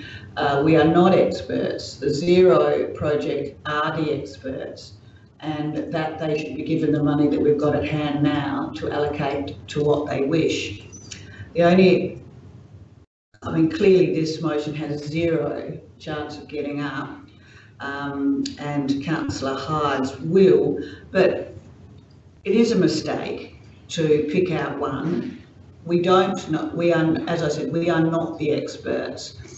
Neither are the residents. The Aboriginal community are very visible in the parklands, and I know too from visiting friends and people in the Southern Ward that there is a lot of chatter about that. But if you go and speak to the agencies, for instance, the grove of trees in front of the old ETSA building, that's now called something else, Glamorous Apartments. There is a completely non-Indigenous camping population in there, and they have been for some years. So it's an easy win to say, I'm going to help the Aboriginal, I'm going to crack down on the Aboriginal drinkers in the parklands. It's a populist thing to do, but it is not the right thing to do. We should hand the money to the experts and let them work out what is the priority for what is a real problem. But this is the right motion. The other one is very wrong-footed. Thank you. Councillor Sims, to sum up, if there's no other councillors to speak. Councillor Sims. Thanks, Chair. Look, my reason, as I indicated in introducing this amendment, was that I really want to make it clear that this requires a much broader response. And my concern about singling out one particular aspect of the recommendations is that could create the misconception that this is an issue that impacts or is about one particular segment of our community, in particular the Aboriginal community. And, I noted Councillor Hyde's comments in the media today, and I'm not having a go at you, Councillor Hyde, but, through you, Chair, some of the comments, I think, have the potential to inflame what is a difficult situation. And that, I'm not saying that was your intention, but I think that could well be the consequence of the way the issue has been framed. And I worry that if we are, as our approach, simply allocating an amount of funds to deal with one aspect of what is a very big and significant problem, that could send the wrong message. So that's why I'm moving this amendment tonight, because I think it's important that we address the broad issues. And as Councillor Moran and Councillor Martin and Councillor Donovan have said, the group that are best placed to make that judgment around what are the recommendations that they consider to be really prescient are, I think, the Zero Homelessness group. They've gone through that process. They're best placed to determine where the money should go. And that's all that I'm asking of. To the Lord Mayor's point about, it makes sense to keep some money in the kitty as a bit of a bargaining chip. We are coming towards the end of the financial year. So I think if we haven't spent it, in the next little while, we're going to run out of the opportunity to do so. And of course, we can then look at bids in the next budget cycle to match funding commitments if need be. So I'd encourage you to support this motion. Councillors, I put this to the vote, and we're talking about the variation currently on the screen by Councillor Sims. All those in favour? All those against? That fails. We'll go back to the previous motion put by Councillor Hyde. Councillor Hyde, anyone else would like to speak to this motion or recommendation, amendment? Councillor, sorry, is there a seconder? Councillor Abraham, is that right? You seconded the motion? Yes, sir. Go ahead.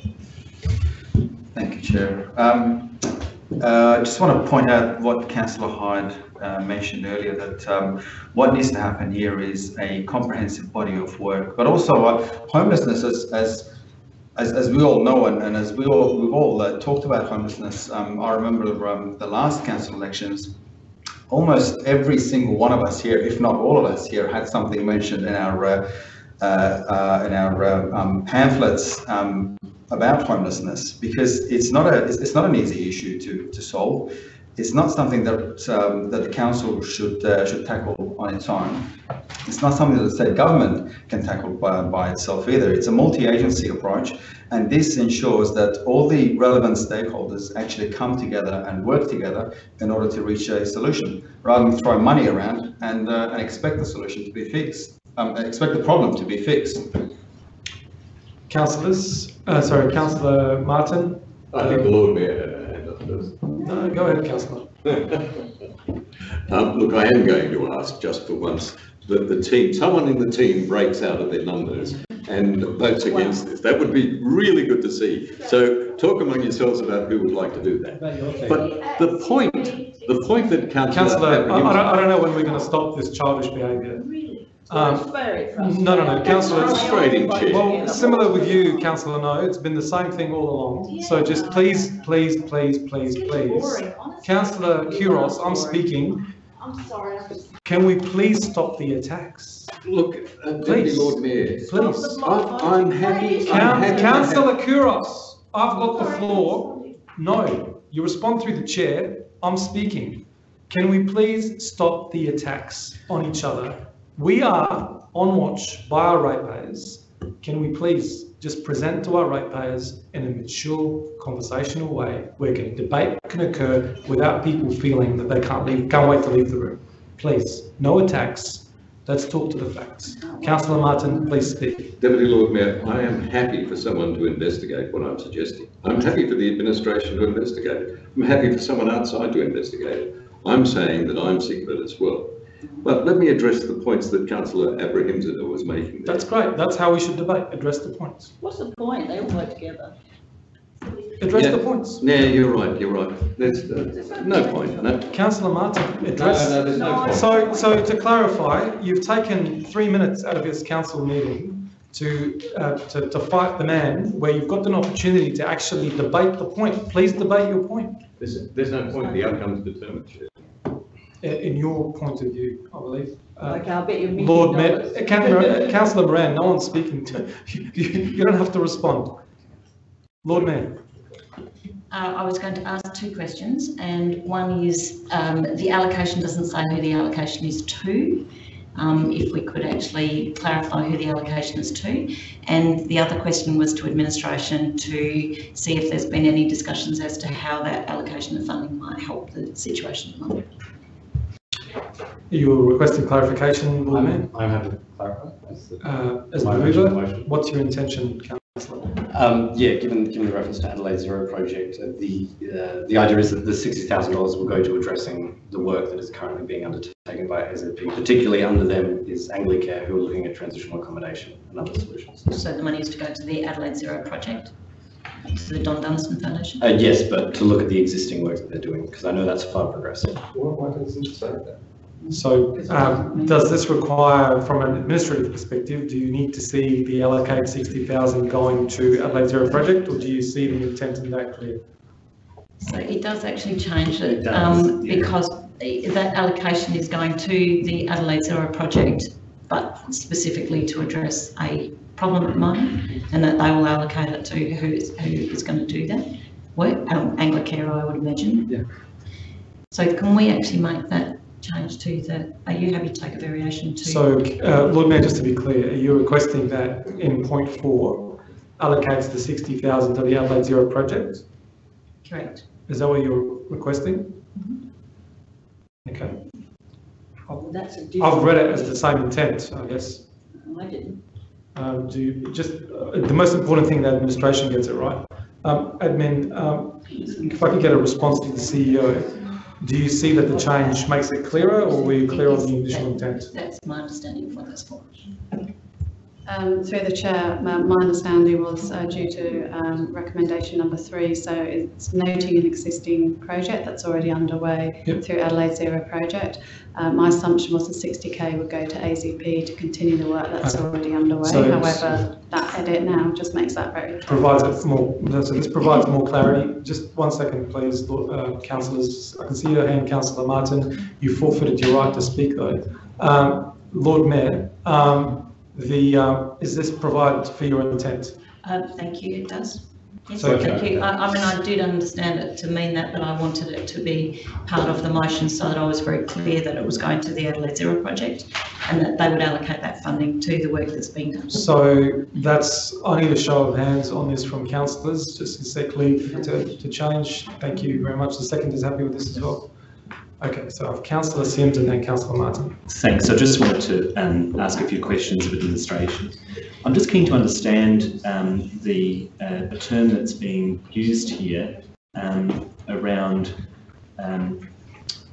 sorry, I didn't bring my glasses in today, Aboriginal mobility and transient population use of the Adelaide parklands. Can I just ask exactly what's meant by that term, and also how this has come about in terms of or might be a question for you, Councillor Hyde, is this something that's been raised with you specifically by the zero homelessness group? How has that been identified as a particular target? So I'm just wanting to understand those. So there's 2 questions. The definition of Aboriginal mobility and transient population in the parklands, and there's another question that relates to how did this come about. So for the how this came about, I'll go to Councillor Hyde because he's the mover. Yeah, he's the mover of the motion. So if you could just respond to the question. Yes, certainly. For clarification, I suppose I was always going to bring something in this policy space. However, the movement of people from, anecdotally I understand, the Northern Territory quite early, and these are people that we've never seen before coming down to the parklands, has precipitated this response. And so this is sort of a pivot of the existing work that we're doing, make it quicker, seeing that we're nimble enough to respond to this through the work that's already been done. So there's already stuff underway, fast track it, get it there sooner because of the problems that we're seeing that have been reported on and that there have been community meetings about. Councillor Hyde, you haven't responded to the question though. How did you consult with the Adelaide Zero project? That's the question that Councillor yes. have asked. Yeah. In fact, the first conversation I had about Aboriginal mobility was, I mean, I'd have to check my diary, but I think I met with Anglicare months and months ago. So did they identify this to you as their priority? That's what I'm trying to determine. Yeah, well, they are working on this project at the moment. This money will go towards that project. But it's been indicated time and time again that one of the reasons, both in the state government at a council level and in the sector itself, is a lack of political leadership in addressing this issue. And so we need to send a clear signal that we are open to policies and solutions that address this issue that comes up every year. So, Councillor, that's that bit. With regards to the definition of Aboriginal mobility and transient population, can I point that to the CEO? So through the chair, you may remember, Councillor, in your previous time on the council, there was always some work hoping to be progressed in relation to implementation of dry zone around ensuring proper cultural sensitive projects in relation to the Aboriginal population. The intent for the last couple of years has been to work on what's called a 90-day project through state government. That has been sitting within the Adelaide Zero project as a piece of work for, I think, a couple of years, and Long can probably confirm. In the last few months, Anglicare has now taken the lead on that work. And is working quite quickly to try to pull together a piece of work that does help understand and address the Aboriginal mobility. In terms of the what's the other part, the transient population? I think that's terminology from within the IGH report, but I'd need to clarify for you, which I can do tomorrow. Thank you, Councillor Sims.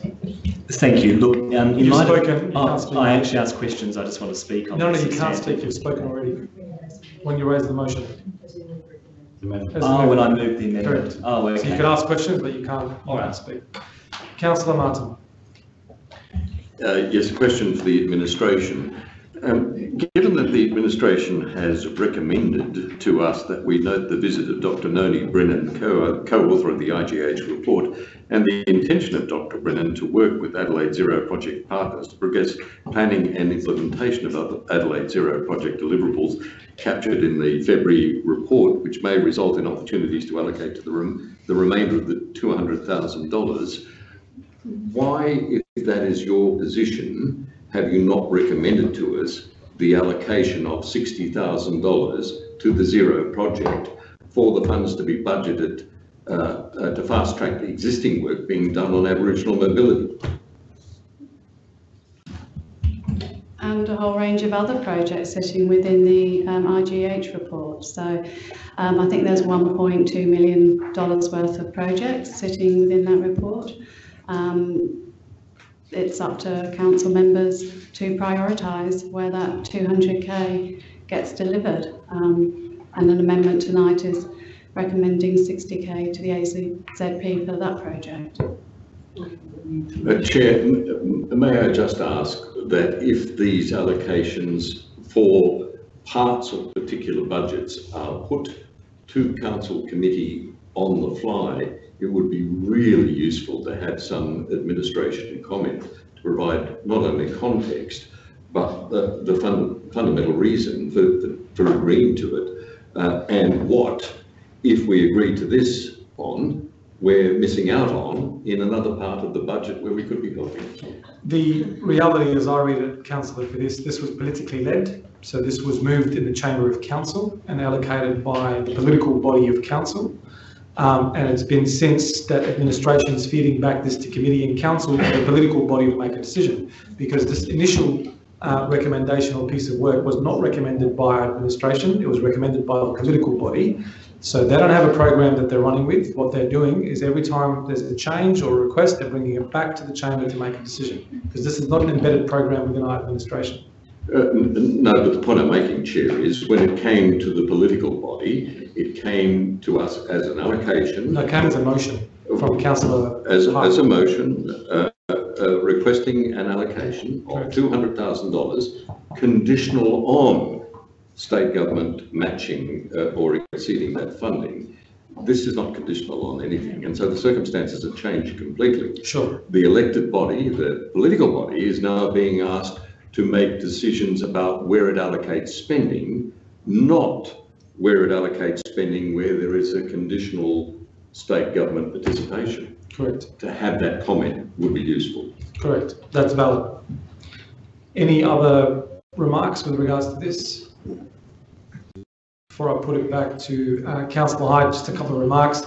Members, I have no idea what we're fighting about. They're both good outcomes that we're delivering to the community. It just happens that the priorities might shift in a specific set. There's councillors that are pushing for a blanket approach for the money to go for the Adelaide Zero project where they can make determination, and there's a councillor that's pushing that the specific project is funded. I think both causes are very worthy to be supported. It's fantastic that this council's shown leadership in putting up $200,000 of funding to address social issues in our community. This is not a political problem. We are doing good. In both motions, we are doing good. So with that in mind, I'll go back to Councillor Hyde to sum up. Thank you, Lord Mayor. I'm also very baffled. Deputy Lord Mayor. Sorry, apologies. I mean, council mode already. Also very baffled as to what the argument is about. It seems incredibly obstructionist, purely along factional lines, the Phil Martin faction, the Anne Moran faction, whatever you want to call it. It's very disappointing. But the other side of it goes to the heart of what I've been told are the issues, largely with transient population use of the parklands, and that is there has not been the political fortitude and the leadership necessary to address this issue. Certainly there wasn't in reference to the pink papers, as Councillor Martin calls it. Yes, this issue has been looked at for years, and year after year there is no solution. Year after year there is no fix. This year, the issue is worse than previous years. This year, we may see a doubling or a tripling of the regular people that come and use this. That means more people that need services, more people that need support. I'm saying we put the funding in place to make sure they get that as quickly as possible. And to speak against that and instead to suggest that we should just take all our funding and throw it to the breeze, I think is irresponsible. No, well, that is what was being said with releasing the rest of the $200,000. And the way that I read that motion before suggested we release that $200,000. It didn't say anything about contingent state government funding. So to your point, talking about directing this funds. But councillors, what this is doing is this is admitting that we have a problem, and perhaps the reason this hasn't been addressed is because councillors stick their head in the sand and politicians stick their head in the sand, refuse to acknowledge the problem. Refuse to acknowledge the problem. Councillor Moran, let him finish. We will finish quicker. Let him finish. I don't think so, Councillor. Let's continue. You just said we're sticking our head in the sand. We've been. Councillor Moran, we are wasting. Councillor Moran, I'm happy. You've been working on it for years. Councillor Moran, please do not provide running commentary. Thank you for defending me. Thank you for defending me to the death. I appreciate it. Councillor Hyde, can you please finish? Oh, look, I think the point's been made. This is good policy. It's been worked through with all the stakeholders, and correct me if I'm wrong, but I don't imagine anyone who's voting or who voted for the previous amendment had actually engaged with any stakeholders.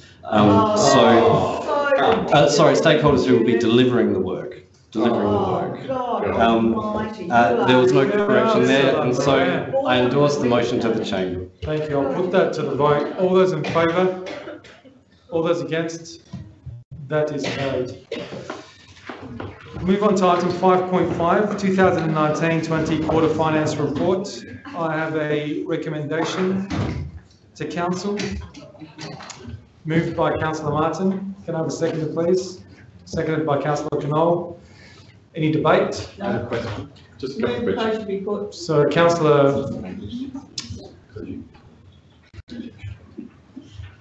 Councillor Martin has a couple of questions. Councillor Moran, I have to take those before, as the mover, before I can take a motion from you to be put.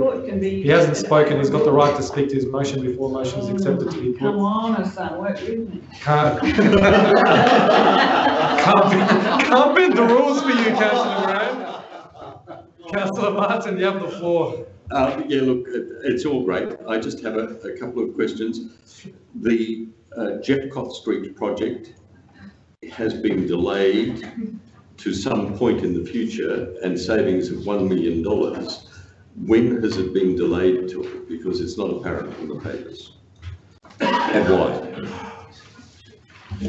Through the chair, it's a carry forward of $1 million, and we're in the hands of SA Power Networks in terms of the timing of the project. So it's completely related to the undergrounding and how that impacts the rest of the project. Through the chair, correct. Okay. Thank you. Thank you. And at page 70, it's proposed that a civic management area plan is to be introduced. What is that, please?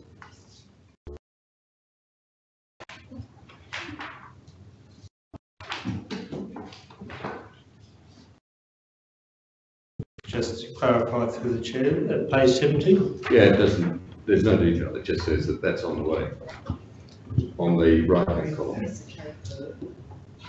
Thank you. It's on the right.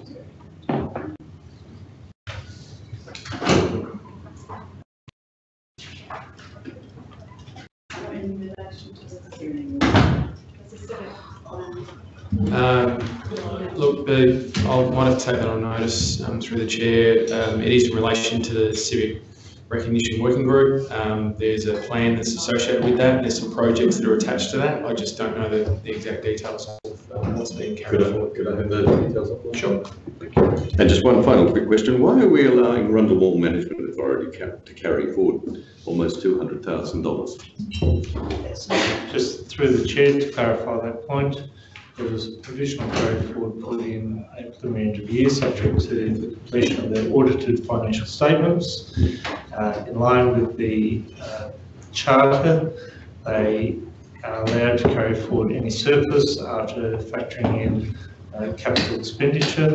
So the final amount is, I believe, 21,000. So they're allowed to do that under the charter. Under their charter? That's correct. But we can object if we wish. No? Okay. Anything else, Councillor? No, that's it, thank you. Okay, I've got a motion from Councillor Moran for a motion to be put. So I have to deal with that first because she flagged it. So Councillor Moran, do you wish to still go ahead with that? So that's, can I need a seconder for that? For the motion to be put? Sorry? Yeah, you can't do it. Committee. Oh, okay. So Councillor Moran. That's okay. Anyone else wanted to speak to this, Councillor Hyde? I just had a question, and perhaps I missed it in the document, but the efficiency targets that we set for the administration to meet when we ticked off on the budget in its entirety for this current financial year. I noticed there are some things in green that say we're making savings on them, but is there an update in here on where we're at meeting that efficiency target and the money that we needed to balance the budget? Through the chair, we actually provided an update to the last audit committee meeting. I'm happy for us to look at incorporating that within the next quarterly update for you. Thank you. Broadly speaking, are we on track to meet our savings target? Yes, we are. So there are 4 targets or efficiency things put within the budget. The first was 500,000 from general operations. That has been achieved. The second was through the utilities. So there's a net amount of 200,000. We're on track to achieve that. And then there's one on procurement, net 800,000. We're making progress on that. And then there's a final one regarding business operations of $1.5 million. And we're making good progress on that too. Thank you. Councillors, any other remarks or questions? Here that there's none. Councillor Martin to sum up? No. I'll put that to the vote. All those in favour? All those against? That is carried. Members, we're moving on to item 7.1 and we are dealing with items for, oh sorry, I apologise, item 6, so it's not showing on my outline. Council member discussion. Is there any items that need to be brought to the attention of the chamber? Yes, may I just raise one, Madam Chair, very briefly? And it is to do with Part 2 and the proposed Crows takeover of the Aquatic Centre.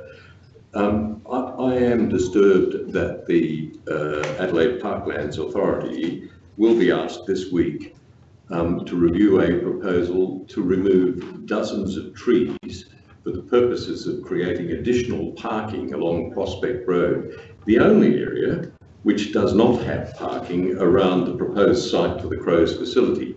It is now proposed that there will be trees removed and cars parked both sides So the entire block is covered with car parking. It goes to the very point that we're all making. No matter what you think about this, my colleagues, this is yet another signal that this is a done deal. It is entirely inappropriate that it should be contemplated at this time. And moreover, if people feel outraged at the number of trees that are being removed simply to accommodate car parking, then I invite them to attend the meeting of Adelaide. Thank you, Councillor. You'll have an opportunity.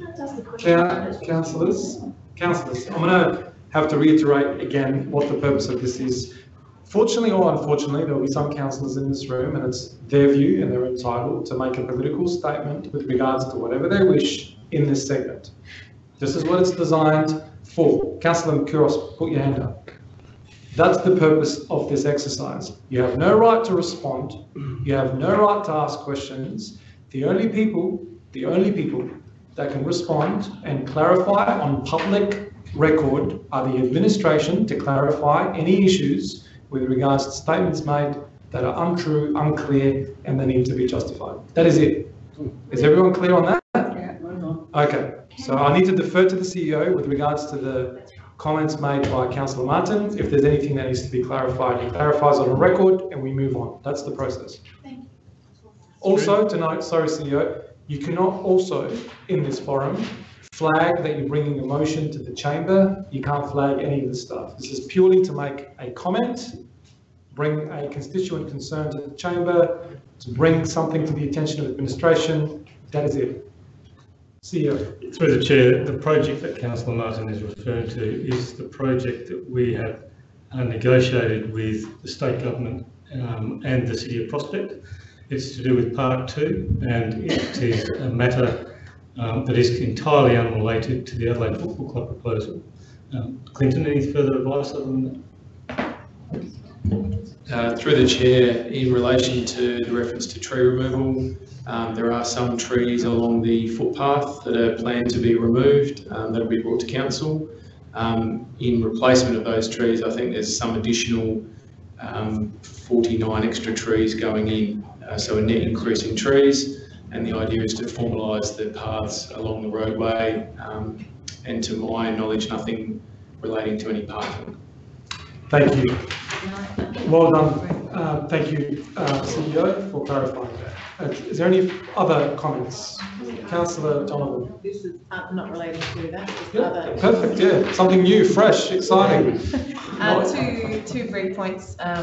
One meeting that I attended with the Office of Recreation, Sport and Racing, which was a deep dive on getting South Australians active, and it was specifically highlighting active transport. So just a brief summary, that meeting involved all of the key stakeholders in that area and was really focused on immediate action. So there'll be a report that's coming out from that comprehensive meeting that looks at what City Council can be doing in addition to the other stakeholders in immediate actions in increasing active transport, and that was in particular focusing on kids and safety, and noting some of the vast reductions that have occurred with primary school kids in particular in terms of walking and travelling by bike to school. So around the 1950s it was at least 3 times higher than the current rates, even though most kids, based on their statistics, live within a 10 to 20 minute walk from school. So there's some recommendations that are coming out from that. And the other thing was I had the pleasure of attending the LGA AGM. Just to briefly touch on the 7 areas that were discussed, the 7 endorsed items that were put forward by different councils: a motion requesting stronger regulation of corflute election signs, a motion noting the October 28 Intergovernmental Panel on Climate Change special report and asking that the LGA's policy statement on the topic acknowledge the serious risk and the state of climate emergency, and urging all levels of government to prioritise climate change action, noting the motion did actually stop short of declaring a climate emergency. A request that LGA develop policy for issues relating to predicted increased use of electric vehicles, which of course City of Adelaide already has. A request for fair allocation of open space funding to take into account those areas experiencing higher volumes of infill development. A request for the LGA to write to the Minister for Planning regarding transition under the new Planning and Design Code of heritage and historic conservation zones and contributory items. A request for the LGA to support and seek a review of the impacts of infill development, and finally a request that the LGA assist councils in navigating impacts of reform in the aged care sector. Thank you, Councillor, for your report. Any other matters to be brought up by council members? Okay, be it that there's none, I'll move on to the next item. Item 7.1, we have an exclusion to deal with 3 items. Item 8.1, 2019-20 Q1 Commercial Operation Reports. Item 8.2, EOI results of Bells Park, Park 19, Peppermint Park, Witta Wirra, Park 18, and 8.3, Capital City Committee Annual Report 18-19. I'd ask members to move all those individually, so I'd move first the exclusion for item 8.1, moved by Councillor Hyde, seconded by Councillor Rahimzadeh. Is there any discussion with regards to that item? I'll put it to the vote. All those in favour? All those against? That is carried. 8.2, EOI results, also to move that exclusion, moved by Councillor Hyde, seconded by Councillor Rahimzadeh. I'll put that to the vote. All those in favour? All those against? That is carried. And item 8.3, Capital City Committee Annual Report 18-19. I'll put that to the vote for exclusion. Councillor Hyde, seconded by Councillor Rahimzadeh. Any debate? All those in favour? All those against? That is carried. That was actually legislative requirement, that statement of confidence. I'm objecting. Does that mean it's legal? Yeah, we object. Seriously, what a joke. If I could ask members of the public and staff that are not directly associated with those items to please exit the chamber, and I'll ask for the door to be closed shortly, and then we will switch off the online